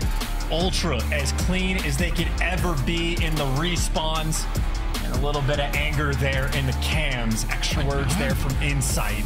There to let them know. Oh, I'm loving it. That was one way to let those boys know how the series went. Ultra getting a little spicy, a little bit feisty. Not terribly Canadian of them, that language. 3-1 though. The series is done. And if not for the search and destroy chance, I mean, LA Thieves, not bad looks in the hard points. They had some fantastic moments of greatness. Hold on, let me finish me bloody point. That control was an absolute slamming. That was a real ugly one. That was where Ultra, a clear-cut better team. And if not for the double efforts of Nasty in the scoreboard, what? Even with 2 Nasties, couldn't quite get it done now. I mean, yeah, this sub-base, I think that is just a moment for, you know, maybe the rest of the league to pay attention to. Yeah. It might have been 2 months. It might be some new spawns, but Ultra is still completely on point on that map. Quite frankly, as soon as they got the hill on the P4, they ran away with it. That was an absurd performance, and maybe that'll remain the auto veto for many teams in this league when they're playing against Ultra. But I will say the Rio, not a terrible look there from LA Thieves. It was a very slow start for a few players that started to bring things back. But again, I'd say for LA, it's a learning experience playing against this team. They've already had a fantastic Stage 2 qualifying stage. They've gotten 40 CDL points. They're starting in the winner's bracket, and now maybe a VOD review sesh is going to be due to see what exactly happened when they were playing against Ultra, because, yeah, they certainly learned today. Oh, yeah. Oh, yeah. Well, we all learned today, and I think we learned a lot in the desk. All their predictions were correct. Nameless for the S&D call. I mean, everyone picks what? You all picked the Toronto boys to win it. We're such a hard call, man. It was so tough. Yeah, you know, a major winner, team that was in 12th before Stage 2. Today, we picked the right team. We look wicked smart, and so did Toronto Ultra. I was looking through some of the numbers here. Why did you quit out early? Why didn't you want people to see your 5-18 Afro, your 9-19 Crimp? Dan Ghosty held to just 15 kills after a very strong series. Toronto shut them out. Yeah, this was definitely a case of a top team going against somebody who has yet to figure out this game to fight for that top 6, top 4 spot. Toronto Ultra got handed some losses by some of the other top teams in Optic Texas and Atlanta, and now we see them true form up against a team like LA Thieves, who's yet to figure it out.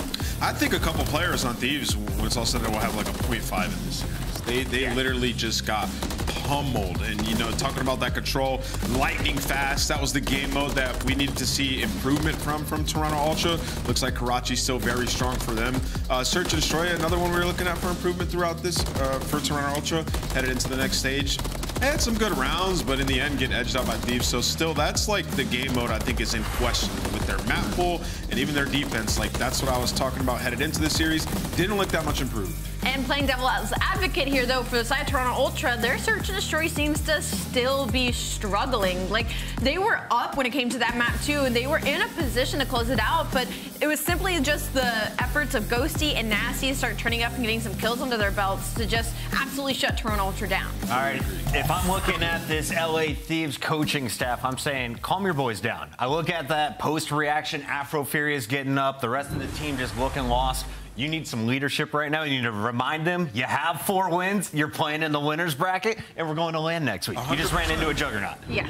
Yeah, I mean, 100%. Like, these guys have had a great stage. They need to recognize that. And, like, individual performance aside, forget all that. You just played one of the best teams, if not the best team in the game. You have to learn from these situations. And for Thieves, I mean, they got a lot to take away. You learn from this guy. It's your scuff play of the game. He goes by the name of Jamie, better known as Insight in game. And, well, he dropped 20 bombs all over the place. His game #1 performance, though, is really what set the tone. What was he doing with his AR, Allie? He was doing despicable things with the AR on Rio. Typically, it is our SMGs that we see take over this map. I will handedly say Envoy had an incredible series, but Insight, I mean, it was just a Winsight takeover, 31-18.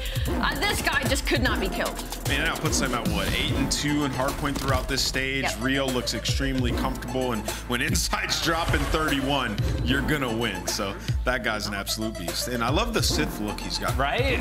I think we need to get him on camera one more time. It's our Monster Winner Spotlight. Jamie, welcome to the show live. 51 kills and 2 hard points, a dominant performance in both of those maps. Talk to me about your guys' strength right now as a team. Where do you think you have an edge over the rest of the competition come Miami?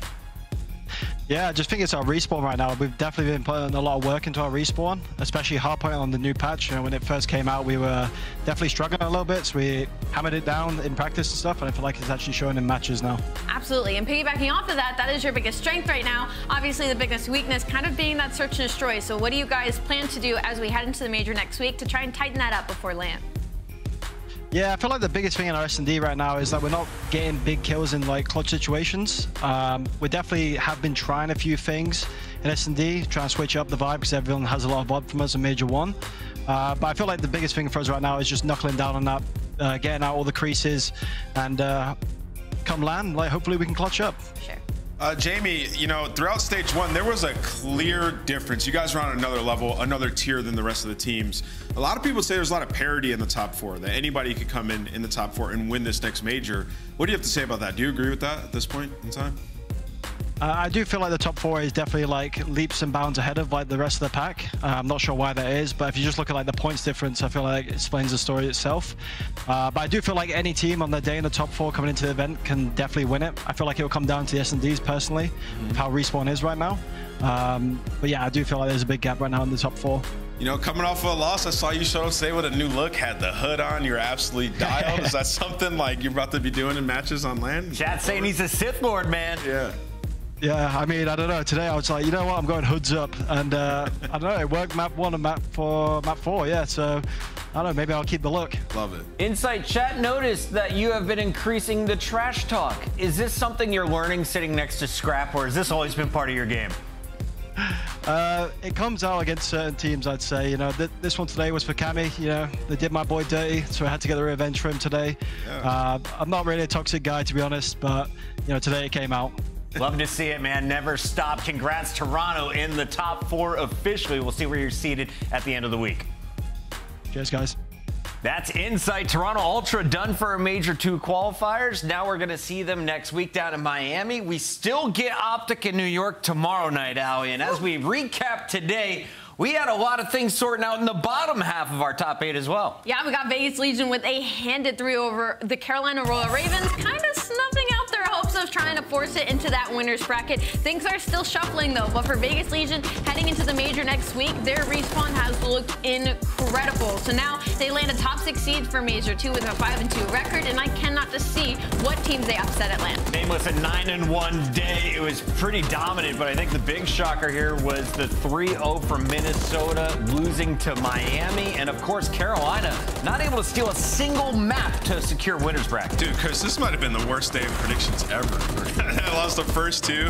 I just can't believe how this is shaped up. Miami Heretics are in the winner's bracket. They were hopeless. Like, they looked like, not even look like, they were the worst team the first 3-4 weeks of this stage, and they've turned it around, man. With that 3-0, that 3-0 was absolutely massive, and it was against a good team in the Minnesota Rockers. So for Miami Heretics, maybe they will be able to do something at their home major. I want to give a big shout out to everyone behind the scenes at Comp Ops over there at Activision. They have multiple tiebreakers set up for us, and we're going to need them looking at these standings. Allie, only one team can end perfect. It's either going to be the Subliners or Optic with the #1 seed.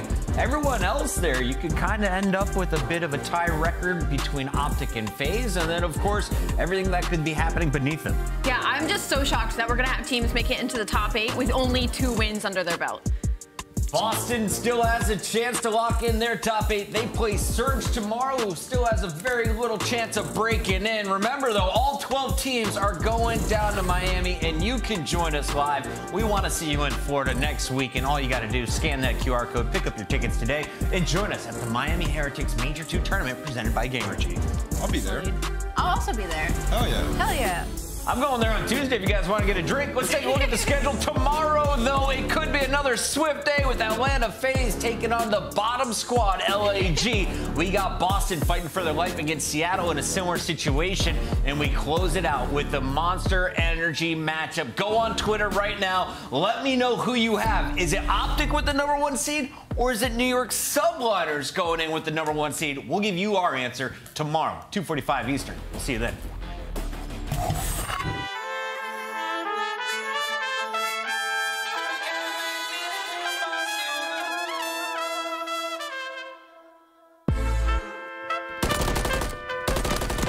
Yeah.